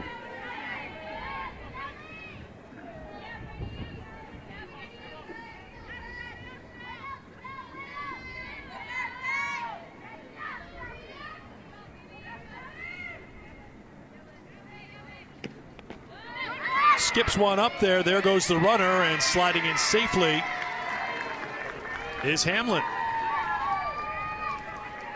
Another changeup down in the dirt, just barely scoots past the glove of Reese Atwood. Ends up right underneath her, but that gives Hamlin enough time to slide into second base safely. You can see she's trying to turn her body to get in front of it. She ends up blocking it, preventing it from going behind her, but because it almost gets stuck underneath her, that's what allows the runner to move into scoring position. This one slapped out to left center field. It'll get down and all the way to the fence. Texas Tech tacks on another run. It's another double for Peyton Blythe. She's 3 for 3 with 3 runs batted in. 6-2 Raiders.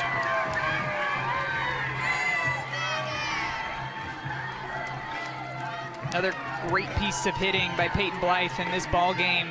After the changeup misses for a ball down in the dirt, you could tell she was expecting a curveball outside, and that's exactly what she got. Keeping her hands long through the zone, driving it out into the gap, and just how important it was for Hamlin to move over into scoring position on that changeup down in the dirt, because that's what allowed her to score on that double out to the right center gap. The senior gets it done on a 1-2 pitch. Czech had struck out Villa, and Barraza was ahead in the count, 0-2 on Blythe, who came through with their 3rd hit in as many at-bats, and Texas Tech up by 4 in the 5th. Something you talked about in your conversation with Craig Snyder was the importance of doubles, how doubles reflects on how good a team is at the plate. They've piled up doubles this year. And Coach Snyder said the sign of a good hitting team is their ability to hit doubles, especially doubles into the opposite field that we just saw from Blythe. He said when you're hitting those doubles, that means that you're timing it up, you're hitting the ball opposite field, tunneling well, and using your lower body to get power onto those doubles. He did say every once in a while you can cheat your way into a home run, miss-hit a ball, and it gets up into the wind, probably especially at Texas Tech's home stadium with that wind blowing out there. But he said he loves to see his team hitting those doubles into the gap.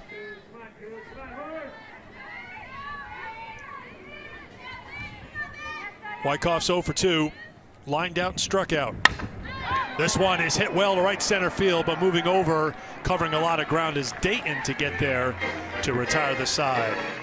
Texas Tech adds another run. I guarantee she's watching, probably back at home. Her daughter, just a few weeks old, JC. Oh, congratulations. Getting her fill of softball. Awesome. Home half of the 5th inning for Cats alma mater, down by 4. Texas Tech putting up the runs. Picking up the hits. 6 runs on 8 hits so far for Texas Tech, number 7 seed.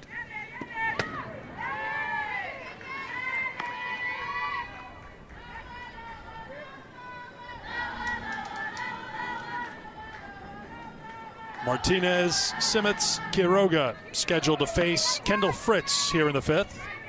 Martinez 0 for 1 with a walk. Hoover got the start through the first inning. Maddie Keel came in, got 2 outs in the second inning before Olivia Raines came on. And Kendall Fritz in her second inning of work here for Texas Tech. I know you and I have our heads on a swivel trying to see which pitcher is coming out of that dugout for Texas Tech at the start of these innings. In on the hands, and the catcher calls for it. That's Kreitz who has it, 1 away.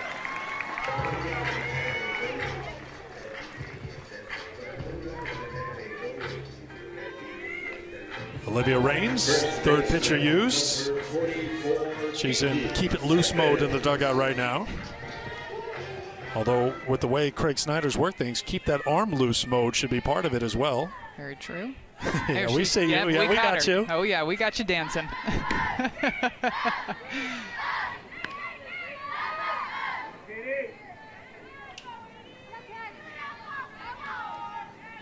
Simmons is 0 for 1, walked and scored in the second.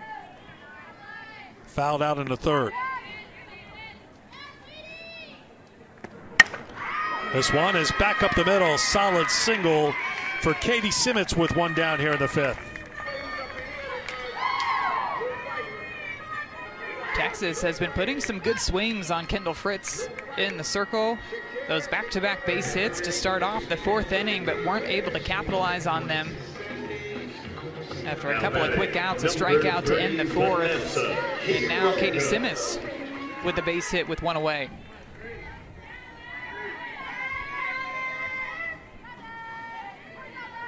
Quiroga doubled in a run in the second, struck out in the third. Take strike 1.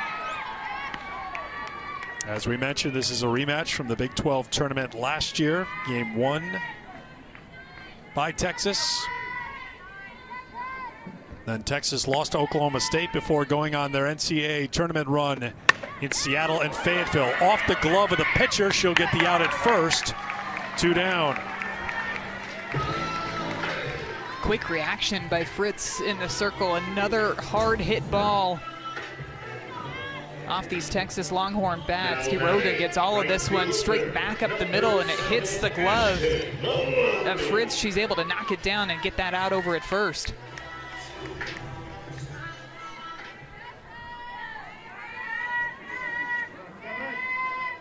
Two down for Maloney.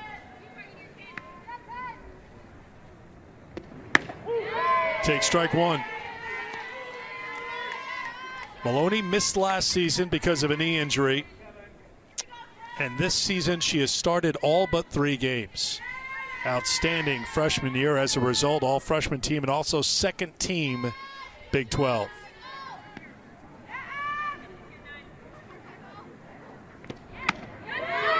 One and 1.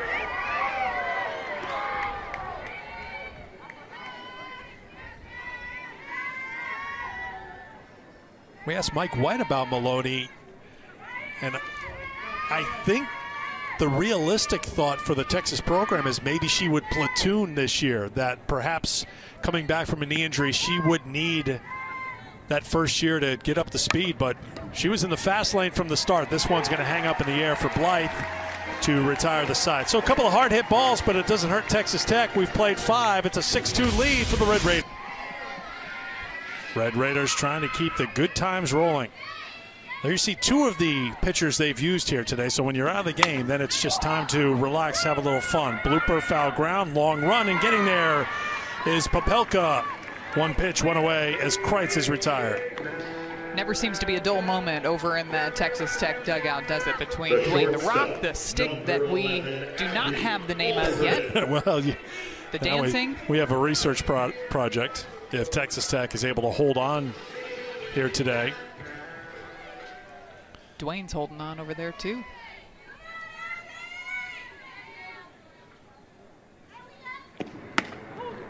Strike 1 to Abby Orrick, who's 0 for 2 with a run scored. Well, we asked Craig Snyder this week, you see Texas is your draw. This is a team they hung with. They were a couple outs away from winning the series in regular season, and Texas had just dropped 3 in a row to Baylor. So if you're Texas Tech and you see that, do you feel good about the draw, even though Texas is the number 2 seed in the tournament? They're a top 10 team in the country, and they played in the Women's College World Series last year.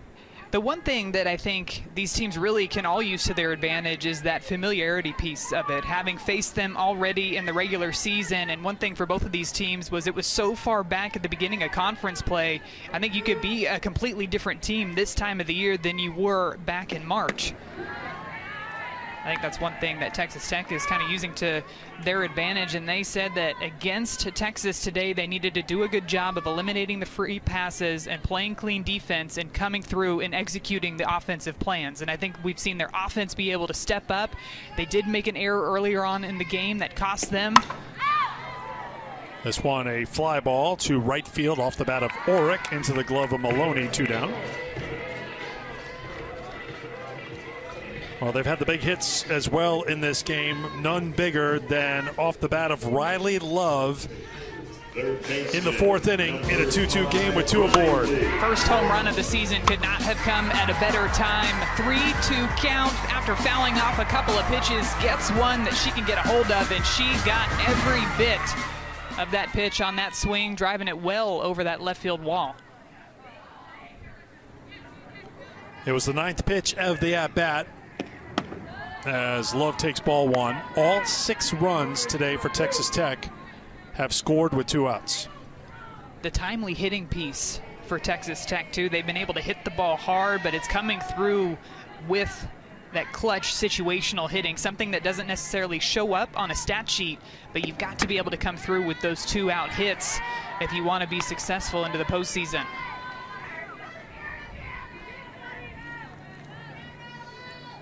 Number 9 hitter Love is 2 for 2. Singled in the 2nd before that 3-run home run in the 4th.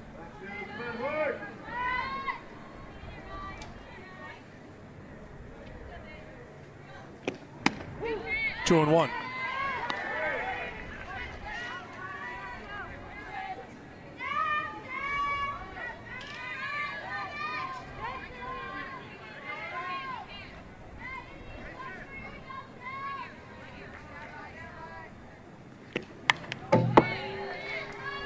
Count evens up at 2-2 to Love.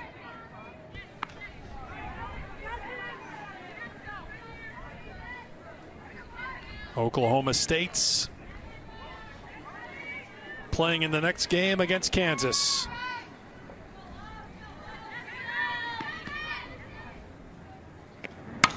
This one is sent out to center field. Long run, and making the grab in center field is Dayton. Tremendous catch by the Texas center fielder to retire the side.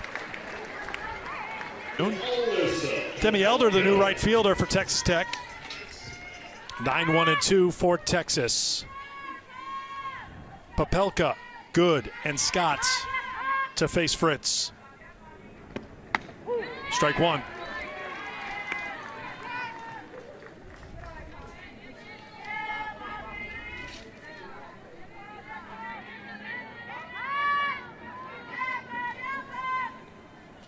Popelka's 1 for 2, scored after reaching on a fielder's choice in the 2nd, singled in the 4th. Bunted hard, making the play, and in time, Love onto Barraza, covering at first, 1 away. Not an easy play for Riley Love to make over at third base. It actually comes off of Popelka's bat pretty hard. She has to reach to her backhand and then come across her body and throw it to Alana Barraza over at first base. Good play for Riley Love to start off this inning. Well, you just talked about the keys for Texas Tech. No free passes, but also playing clean in the field, making plus plays like that one to get things going here in the 6th inning. Especially with as hard as Texas has been putting the ball in play the past couple of innings, you really need your defense to step up behind you and make some of those extraordinary plays. Top of the order, here's Leanne Good, who's 1 for 3.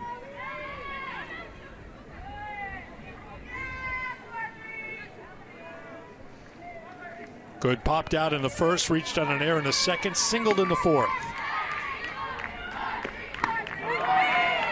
0-2.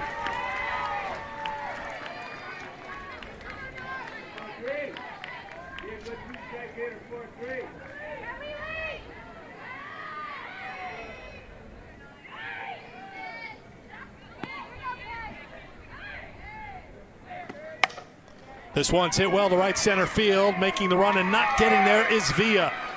Good around first. She slides into second safely with a one-out double. Another hard hit ball by Leanne Good. This one finds the gap just beyond Villa in center field. Got a bit of a toe tap with her stride to try to get her timing down. She drills this one almost out to the wall. A good grab by Villa, bringing that throw in there. 16th double for Good on the season with one away in the bottom of the 6th. Her second hit of the game, and here is Mia Scott. Scott hit it hard her last time, but at Villa, the center fielder. Reached on a bunt single in the first, walked in the second.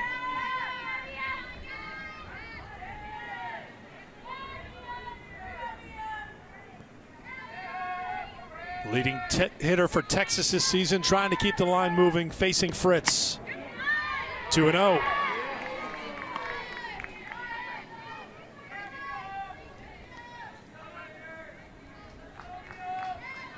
Texas Tech has 8 pitchers on their staff. 4 pitchers have thrown, or appeared rather, in at least 20 games this season. Fritz, the 4th pitcher used for Texas Tech, that's in there for a strike.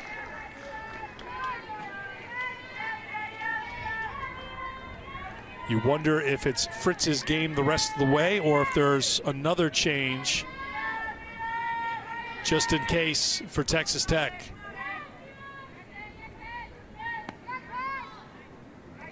Two and one. Fly ball to center field. Villa drifts back. She's got it. Tagging is good. Here comes the throw, and she slides in safely at third with 2 down. Another hard hit ball that just goes right to somebody. Off-speed pitch, 50 miles per hour, down in the zone. Mia Scott goes down and gets it. Smart by Leanne Good to tag on that one and move over to third base on that deep fly out to center.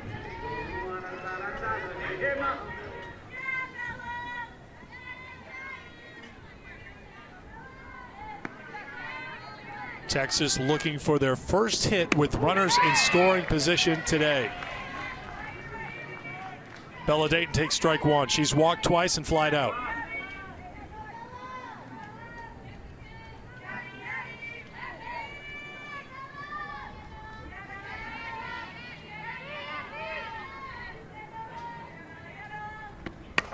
This one is hit hard down the right field line. It is fair and it is gone. 2-run home run. Bella Dayton, her second of the season. And the Longhorns aren't done yet.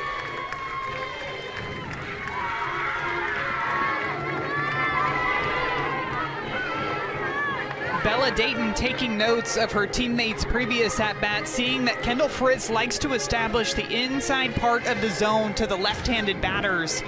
Realizes that and decides to attack that curveball inside, and she gets her barrel out in front of her. Drills this pitch over the right field wall. That ball got out of here in a hurry. Line drive home run over that right field fence. Another 2 runs come across for the Longhorns.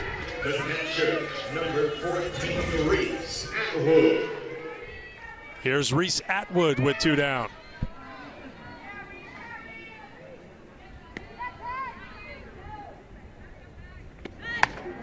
Ball 1. 40th home run given up by Texas Tech pitching this season, second most in the Big 12. Now a 2-run game. 1-1.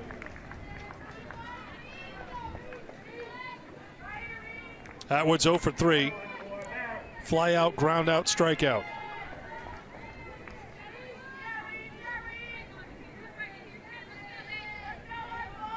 Finally, after going 0 for 11, Texas comes through with a hit with runners in scoring position.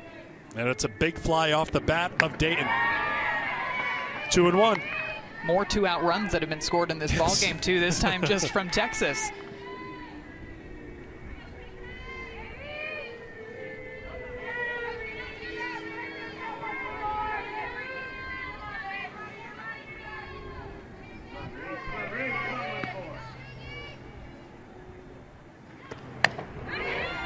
That's out of play.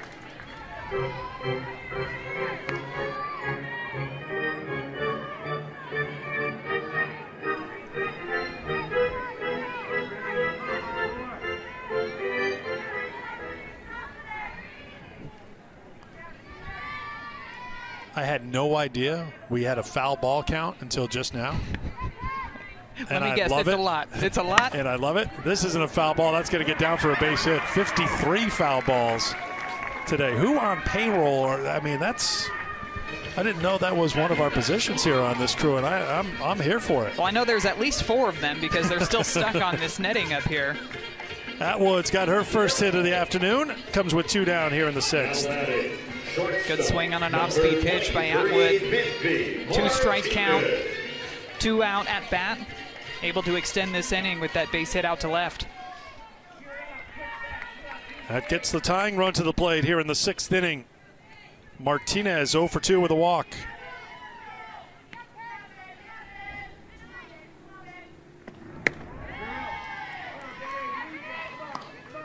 One and 0.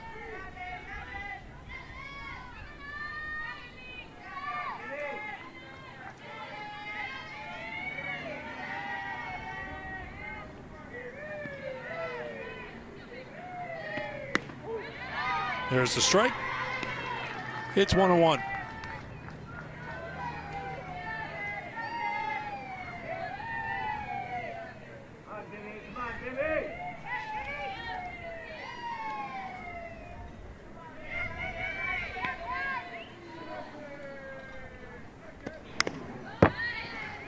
One and 2 to Martinez.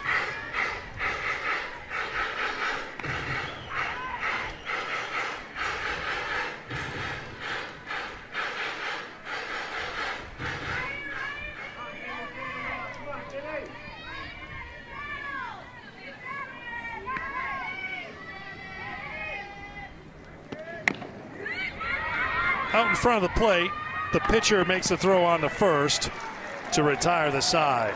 But Bella Dayton comes through with a 2-run home run. How about this shot for her 2nd home run on the season? Bella Dayton having to battle through injury. To the 7th inning, Texas Tech has not trailed here today. They are still in front, trying to hold on and maybe add a little insurance here as Check throws ball 1 to start the 7th inning. Herzog leading off, top of the order here for Texas Tech. She's 1 for 3, doubled and scored in the first. First at bat for Mackenzie Herzog off of the still check. Last at bat, strikeout off of Sophia Simpson. Fly ball to left. Popelka, 1 away.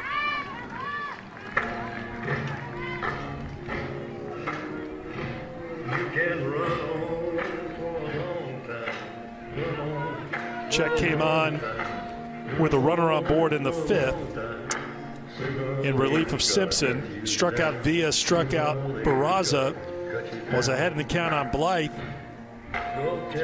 but gave up an RBI double for some insurance, and it looks like that's going to be it for Check because Texas is going to follow. Imagine that they are ready to get on the dirt, start playing. Another pitching change in this ball game, and Texas is going to bring in the freshman Citlali Gutierrez, who's had a standout year in her freshman campaign for the Longhorns.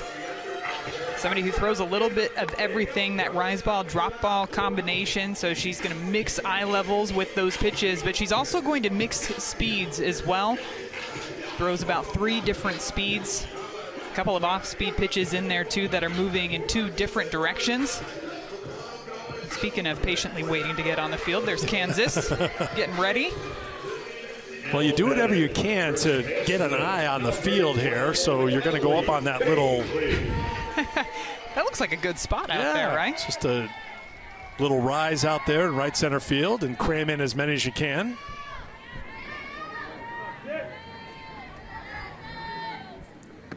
Freshman Citlali Gutierrez out of Stanford, Texas, throws ball 1. Another member of the all-freshman team of the Big 12. 1 of 5 for Texas. Bailey's 0 for 2 with a walk and a run scored. 2-0.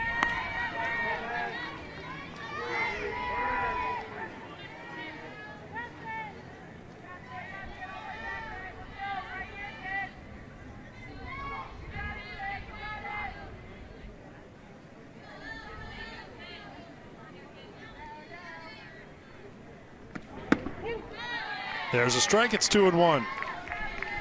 Trying to locate that drop ball down in the zone. 3 in a row that we've seen for the first 3 pitches from Gutierrez.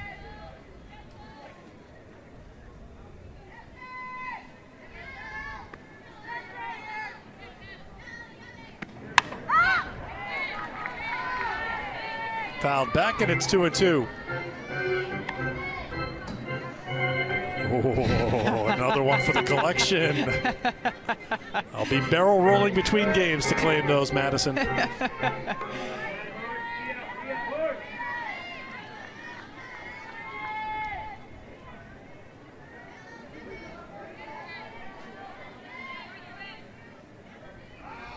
The 2-2. Inside corner, strike 3. Bailey's retired, 2 down. Great location for the drop ball inside. It got Ellie Bailey thinking that she was going to continue to go away with this pitch, and rides it down underneath the hands, dropping down and inside to Ellie Bailey to get her looking.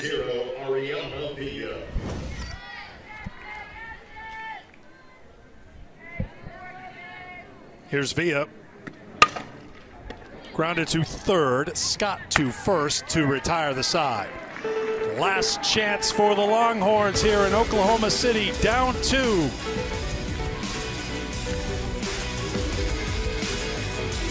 Game 1 on March 24th. Tech led 2-1 in the 7th. Mia Scott had the walk-off double to end it and give Texas a 3-2 win. Game 2 of the series, Texas Tech was up late. Reese Atwood had a 2-run home run to give Texas a win. Part of a sweep for Texas over Texas Tech. Can Texas Tech hang on here up by 2 in the 7th? Simmons down in the count 0-2.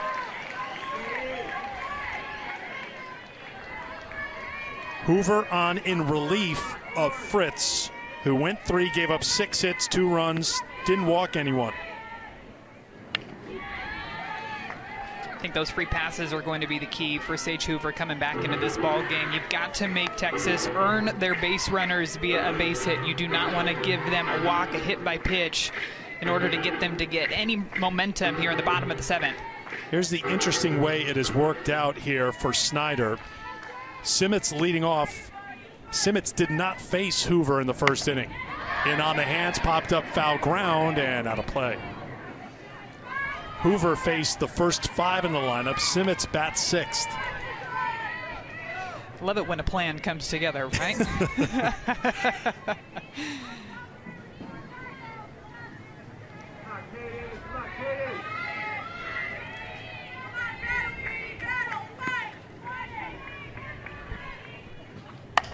Swung on, hit well to left field, way back, and it is gone. A leadoff home run. Katie Simmons. It's a 1-run game.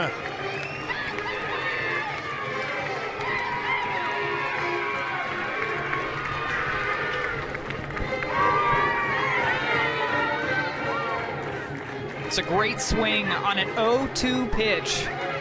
After falling behind in the count, Simmons sticks with this one, times it up. Looks like it was supposed to be a rise ball even further up and inside. This one stays right about letter high. And she gets her barrel out in front, driving it for a solo shot. And now the Longhorns are within 1 run of tying up this ball game. 6th home run of the season for the sophomore. Her 2nd hit of the afternoon, and here is Quiroga. Strike 1. Quiroga 1 for 3 with a double and an RBI.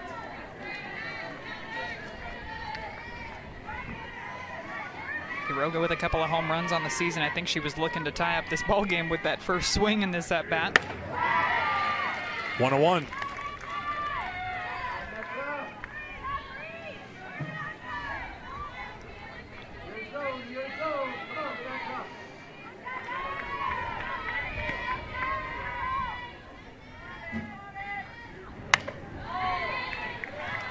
1-2.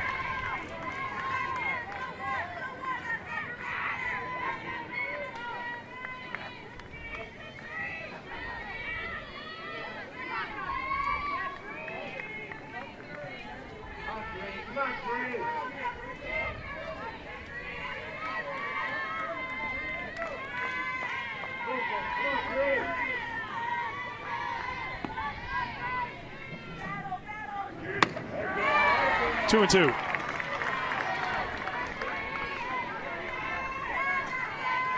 Texas Tech scored 2 in the first. Texas came back to tie it with 2 in the second. And 3 in the fourth for the Red Raiders, 1 in the fifth. This one's hit well to left field. Going back, way back, and gone!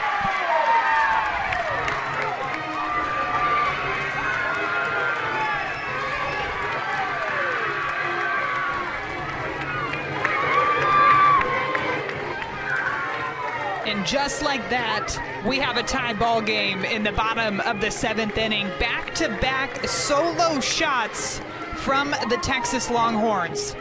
We've seen it throughout the season. They know how to battle back. They know how to perform under pressure. And how about Quiroga with this 2-strike swing after a non-competitive pitch that missed way out of the zone. She knew that Hoover was going to come back into the strike zone with something, and she gets all of this pitch, driving it opposite field and tying up this game.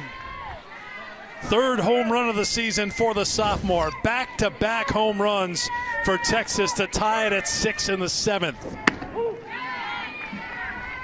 Maloney takes strike one. Both of those home runs, 2-strike counts.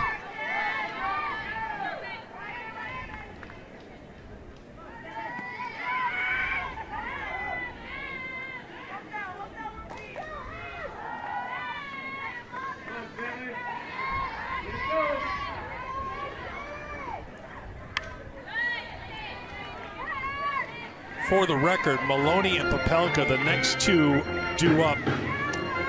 Maloney's in the box now. Popelka scheduled to bat next. They have not homered this year. And during the celebration and right after the celebration, I saw Mike White down in the third base coach's box just kind of like giving the pump the brakes, just we need you on base kind of signal here, and she'll get on base. The winning run is at first with nobody out for Texas here in the 7th. All you need is one run. So the key is getting that runner over into scoring position. As she squares to bunt, watching that one go by for strike one. Do whatever you can to get Maloney over to second base. 3 home runs for Texas since 2 outs in the 6th. That's in there for a strike. It's 0-2. In the 6th inning, Popelka grounded out. Good followed with a double. Scott flied to center, but then Dayton hit the home run with 2 outs.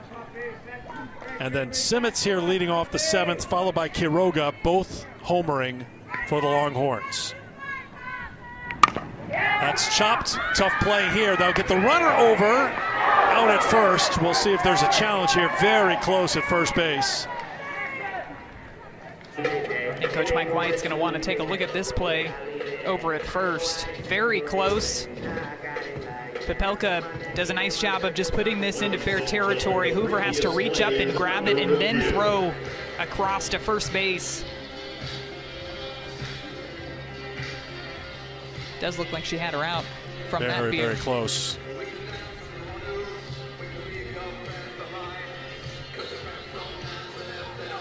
Texas, no stranger to bottom of the 7th inning video reviews either. We saw several of those in their series against Baylor. Not on the base yet. Just as the ball gets into the glove and the glove closes down on the softball, which is what they're looking for. Right about there. Yeah, it's not just as it enters the outer part of the webbing. You got to have the ball make contact with the hand and in the webbing and let it start to close is what we've been told they're looking for. And I think that's enough there to make it look like, to us at least, that the right call was made on the field, but it is being reviewed at the moment. the bottom line is Maloney is at second base with 1 out, and she's the winning run. And the top of the order coming up for Texas, too. Call is upheld, so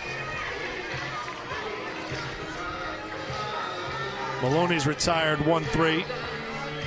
And it will be, as Madison said, the top of the order, Leanne Good, who doubled her last time up. Winning run at second with Maloney as Popelka's retired, and here is Good.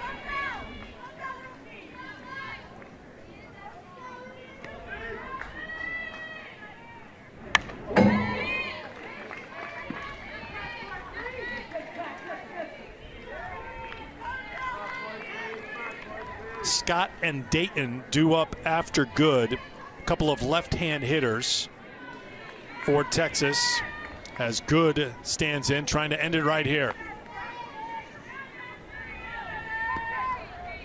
The 0-1. 0-2.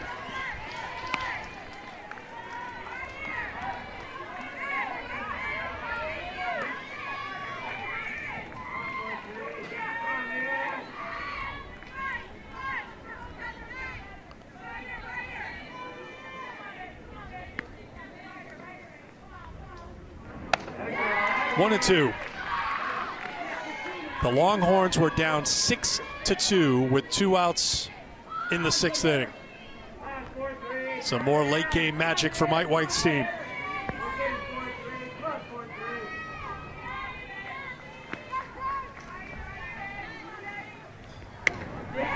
That misses. It's 2-2. It's that pitch, that 1-2 pitch that misses way out of the zone. I think with that ball, all of a sudden, Leanne Good has the momentum in this at-bat after falling behind 0-2. Now all 3 hits in this inning have come on 2-strike counts.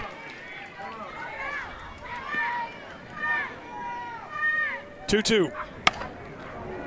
Popped up on the right side of the infield. Second baseman Barraza calls for it. Big out there, 2 down here in the 7th.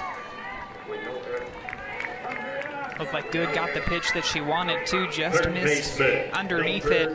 Now it all comes down to the sophomore and Mia Scott. She's had a couple of hard hit balls that have just gone right to people today.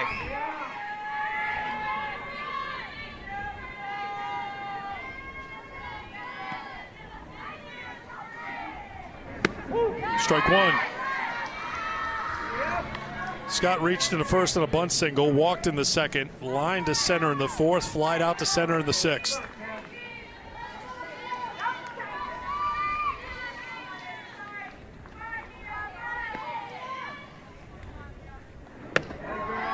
One and one.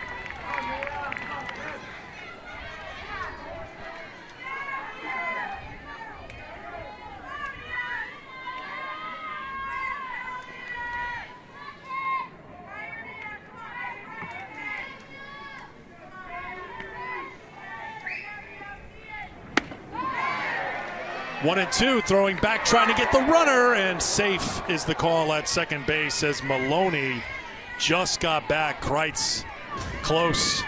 Quick snap throw from back behind the plate. Sees her off. Just barely makes it back in time.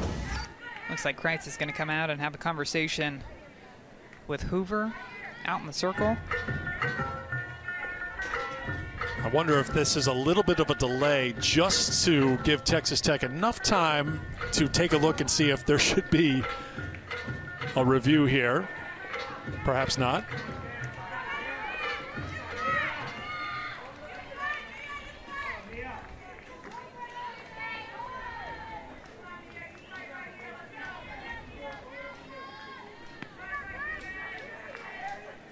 The 1-2. Slapped foul and out of play.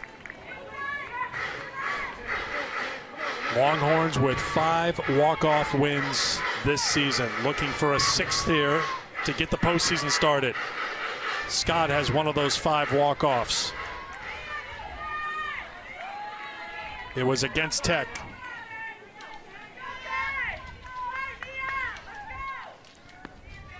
Another 1-2. 2-2. Yeah, that walk-off was a double out to right center off of Olivia Raines in that ball game.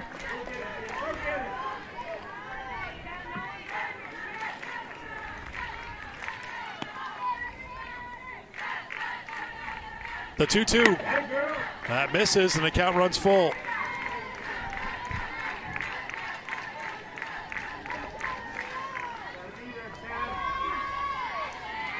Simmons and Quiroga back-to-back home runs in the 7th to tie the game. Maloney with the single. She's at second with 2 down. This one sent out to left field. It hangs in the air long enough for Blythe to get it to retire the side. Extra innings here in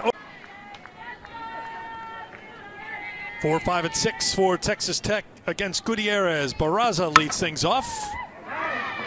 Glove by Scott at third. 1 pitch, 1 out.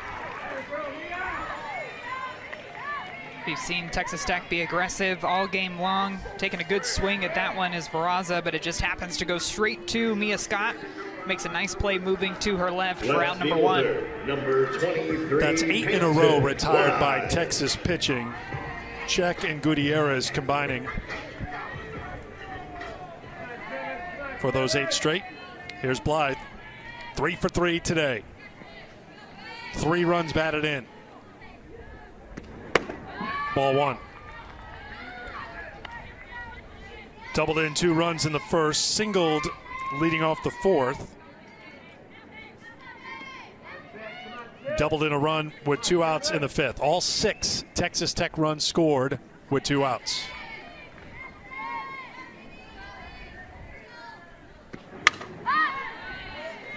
I know we talked about it at the beginning of this ball game, Eric, but a lot of these batters for Texas Tech have had substantial jumps in their offensive numbers this season, and Peyton Blythe is another one of those batters.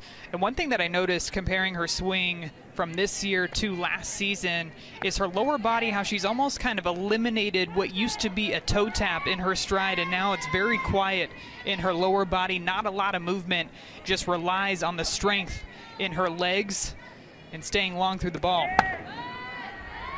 2-1. Had 4 home runs last season, 9 home runs already on this season. A big jump in average too, Maddie. 245 last year, 357 in the regular season this year. 3rd on the team in hitting. And a 3-hit day here today.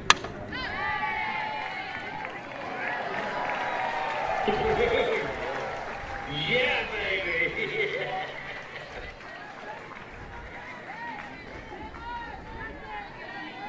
Morgan got the start, followed by Simpson, then Check, now Gutierrez for Texas.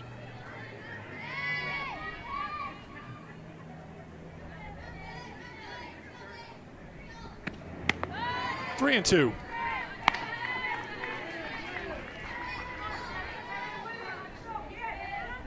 Game 1 wasn't close. Iowa State rolled 8-1 the final over Baylor. Set up a meeting with Oklahoma tomorrow.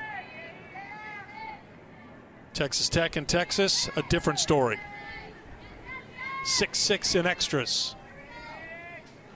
And it's a 1-out walk to Blythe here to get things going in the 8th. Good at bat by Blythe, fouling off a couple of close pitches. Able to work that walk, trying to see if they can capitalize on that free pass here in the top of the 8th.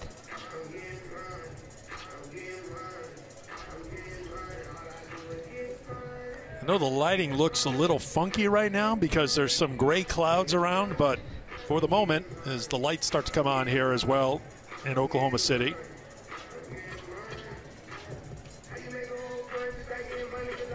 I did tell you that this was some of my favorite weather to play in throughout my career, because I always felt like it was warm out, but it wasn't too bright, so I could always see the ball. Didn't have to deal with a ton of shadows out on the field, too. Okay.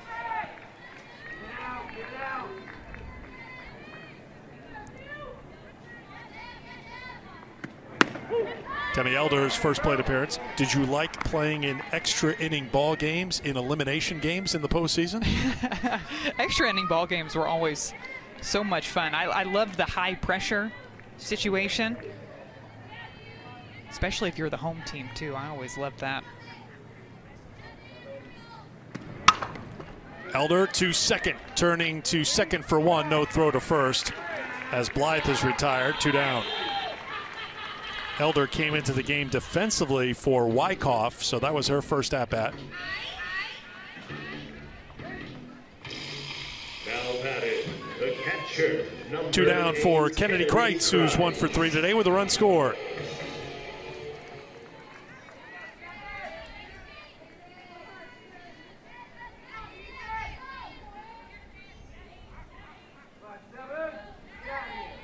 First pitch to the Tech catcher. Foul back for strike 1.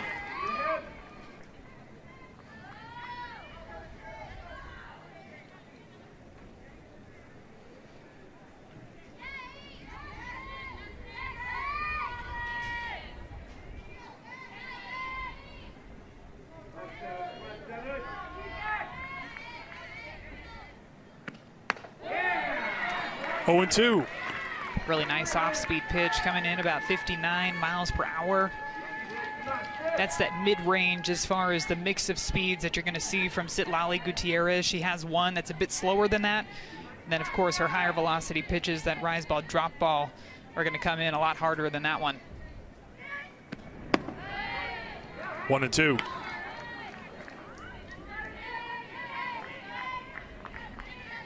Gutierrez, as we mentioned, all freshman team, also second team all conference selection.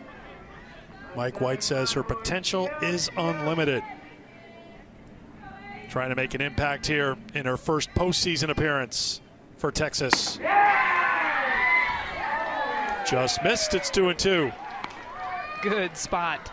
Outside, after a couple of off-speed pitches in a row, decides to go with the 69 mile per hour drop ball on the outside part of the plate, maybe just a bit too far off. Good take by Kreitz. If anybody knows the strike zone, it's Kennedy Kreitz. The Texas Tech catcher. 2-2. Looked like it was in a similar location, so Kreitz wasn't going to take any chances with that one.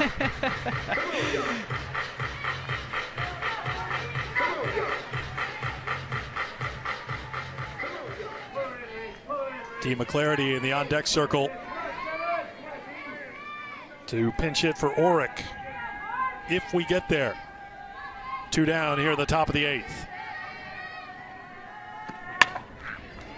That's going to be a base hit to center field. Kreitz comes through with her second hit of the game. First and seconds with 2 down for Texas Tech, and the pinch hitter coming to the plate. Seen some really good two-strike hitting from both teams throughout this ball game. After watching a drop ball outside, fouling one off, the pitch after that gets one more inside and gets her barrel out in front to drive it out there for a 2-out single. Your attention, please. Pinch hitting for the Red Raiders, number 20, Dee McClarity. Big spot here for the freshman from Garland, Texas.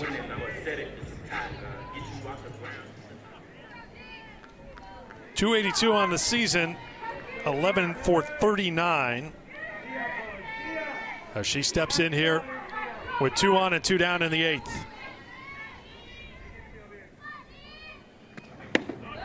Ball 1.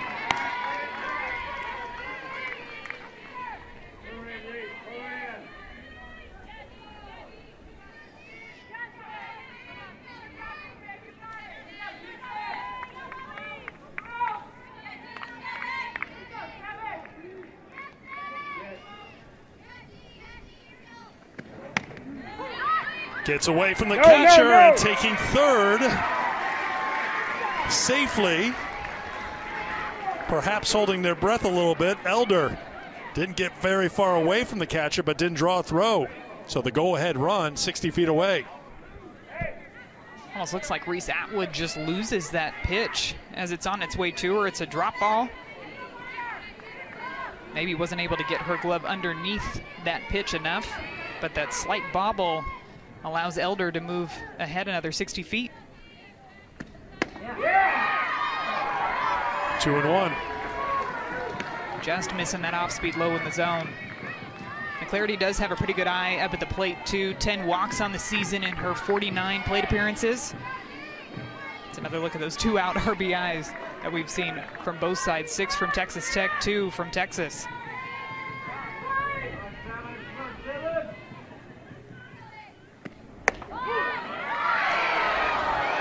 Two and two. Texas Tech not happy with that call. It did look a bit lower than the pitch before that was called for a ball. This one lower in the strike zone. Atwood trying to bring it up. Looked like a good take there.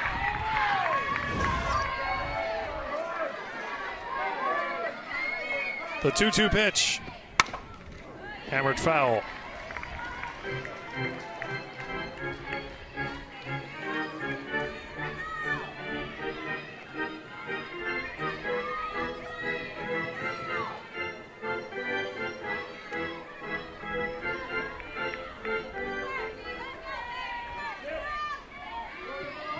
Freshman D. McClarity pinch hitting here in the top half of the 8th. Runners on the corners. Again, the 2-2.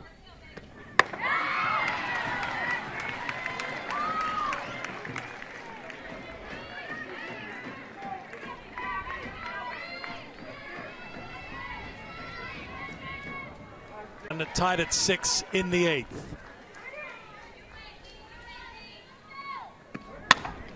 Grounded, cut off by the third baseman. Scott on the first for the out to retire the side. So the freshman Gutierrez gets it done in the circle. Texas with another chance to walk it off when we come back.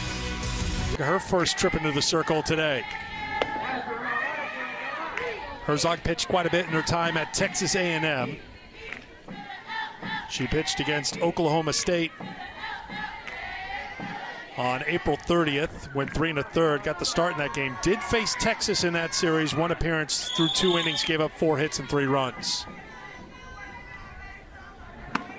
There's a strike, it's 1-1. We had a feeling after talking to Coach Snyder that we might see Mackenzie Herzog in this tournament. He likes that she's gonna come in here, throw some pretty good velocity, east-west combination with that curveball, screwball. So the plate umpire just came out in front of the plate. I think an illegal pitch may have been called, and 2-0 is the count. So Herzog gets whistled, called for an illegal pitch. So 2-0 count. Make it 3-0. Let's go back to the prior pitch to look for the illegal. Yeah, I think it's that back leg coming off of the ground. You can see how it's leaving contact with the dirt, something that's called by the corner umpires. So instead of a strike, goes down at a ball. Now 3-0 count to Dayton. Little bloop back behind second. He'll get down for a base hit. So Bella Dayton is aboard for the 4th time today. A couple of walks, a single, that 2-run home run in the 6th. Came down to have a conversation with Mike White, asking him if he wants the illegal pitch called or if he wants to take the result of the play. And of course, he's going to go ahead and take that base hit for Bella Dayton. But 2 illegal pitches called on Herzog here, who has not pitched a lot this year. This is her 25th inning of work.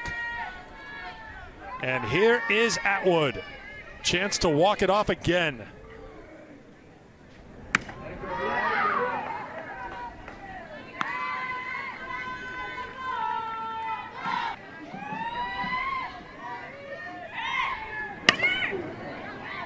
Out of play, it's 1-1.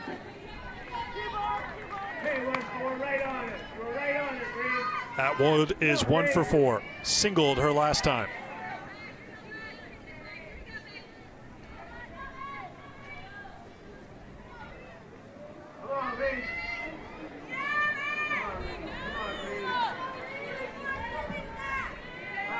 And the sun finally comes out here in Oklahoma City 2 minutes before 5 Central Time. That gets away. The runner will advance on into scoring position with nobody out.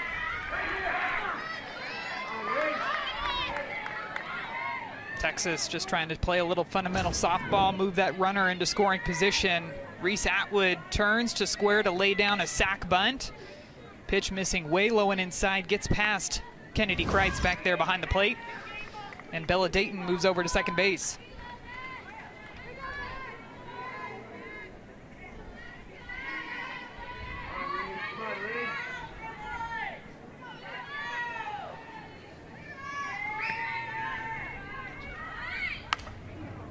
Atwood attempted to bunt again. Bunts it foul. It's now 2-2.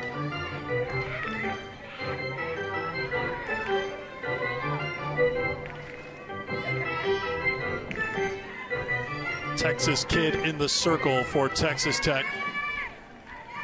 Trying to keep the Longhorns scoreless in the 8th and send it on to the 9th inning. Dayton at second with nobody out. 2-2 to Atwood. Hit by the pitch.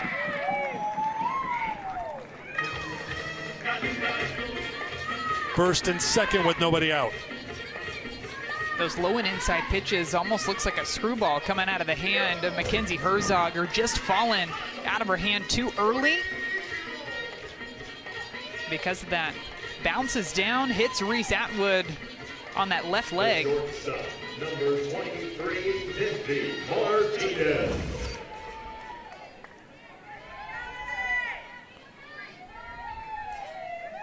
Here is Martinez. Martinez attempts to bunt. Bunts it foul.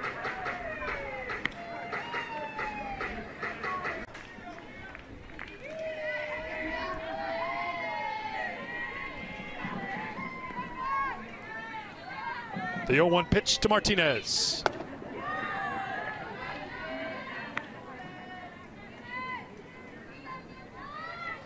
Yeah, so I think they did call an illegal pitch because it is 2-0, so that's exactly why Coach Snyder went over to the third base umpire. It's that back leg for Mackenzie Herzog. Has to stay in contact with the ground throughout the entire motion. Not something that's easily adjusted when you're in the middle of a ball game either. Yes, so you saw the count change. Didn't see it from the plate umpire, any indication there, but that's what brought Snyder out to talk to the third base umpire, who's got his eye on that back foot of Herzog. So the illegal pitch called. The count is now 3-0 to Martinez. There's a strike.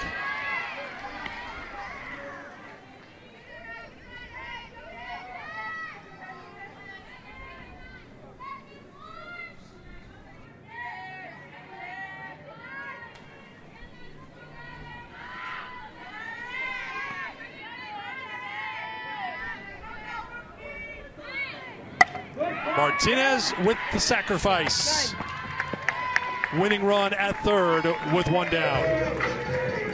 Perfectly executed sac bunt. Not easy to do when somebody's in the pitcher circle throwing 68 miles per hour, but she squares early, gets it off the end of the bat, doesn't rush to get out of the box, makes sure that it's down in fair territory before she takes off to first base. Really nice job by the freshman there.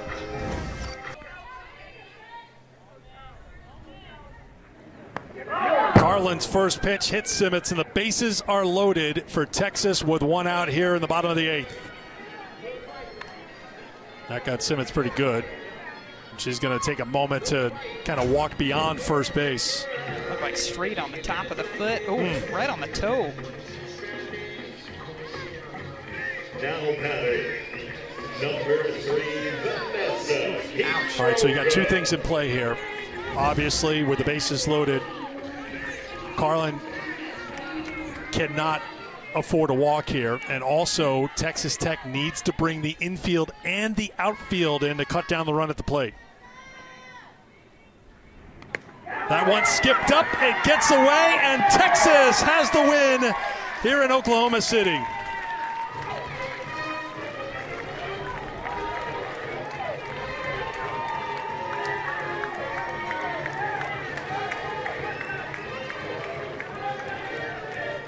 Come from behind win for Texas. We've seen them do that all season long.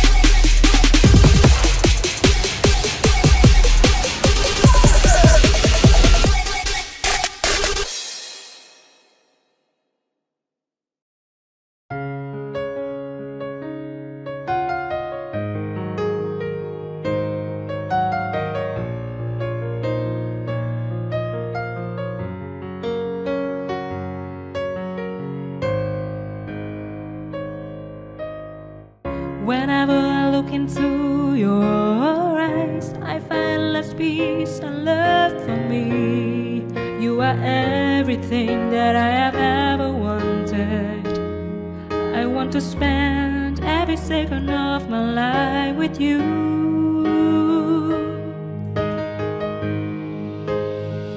I don't know if some kind of a magical agreeing with you. So the joy effect that I have turned us away. So did the effect on your smile on me in my life. Baby, you are and will remain mine forever and ever.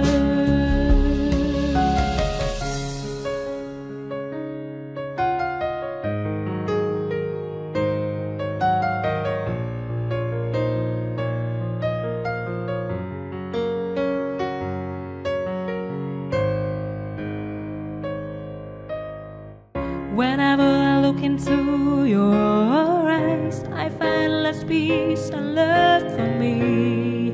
You are everything that I have ever wanted. I want to spend every second of my life with you.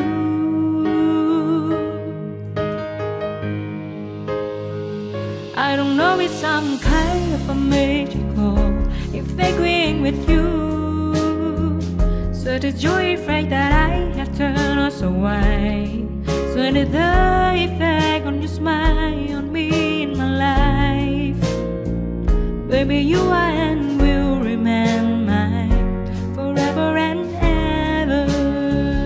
I don't know if some kind of a magical agreeing with you.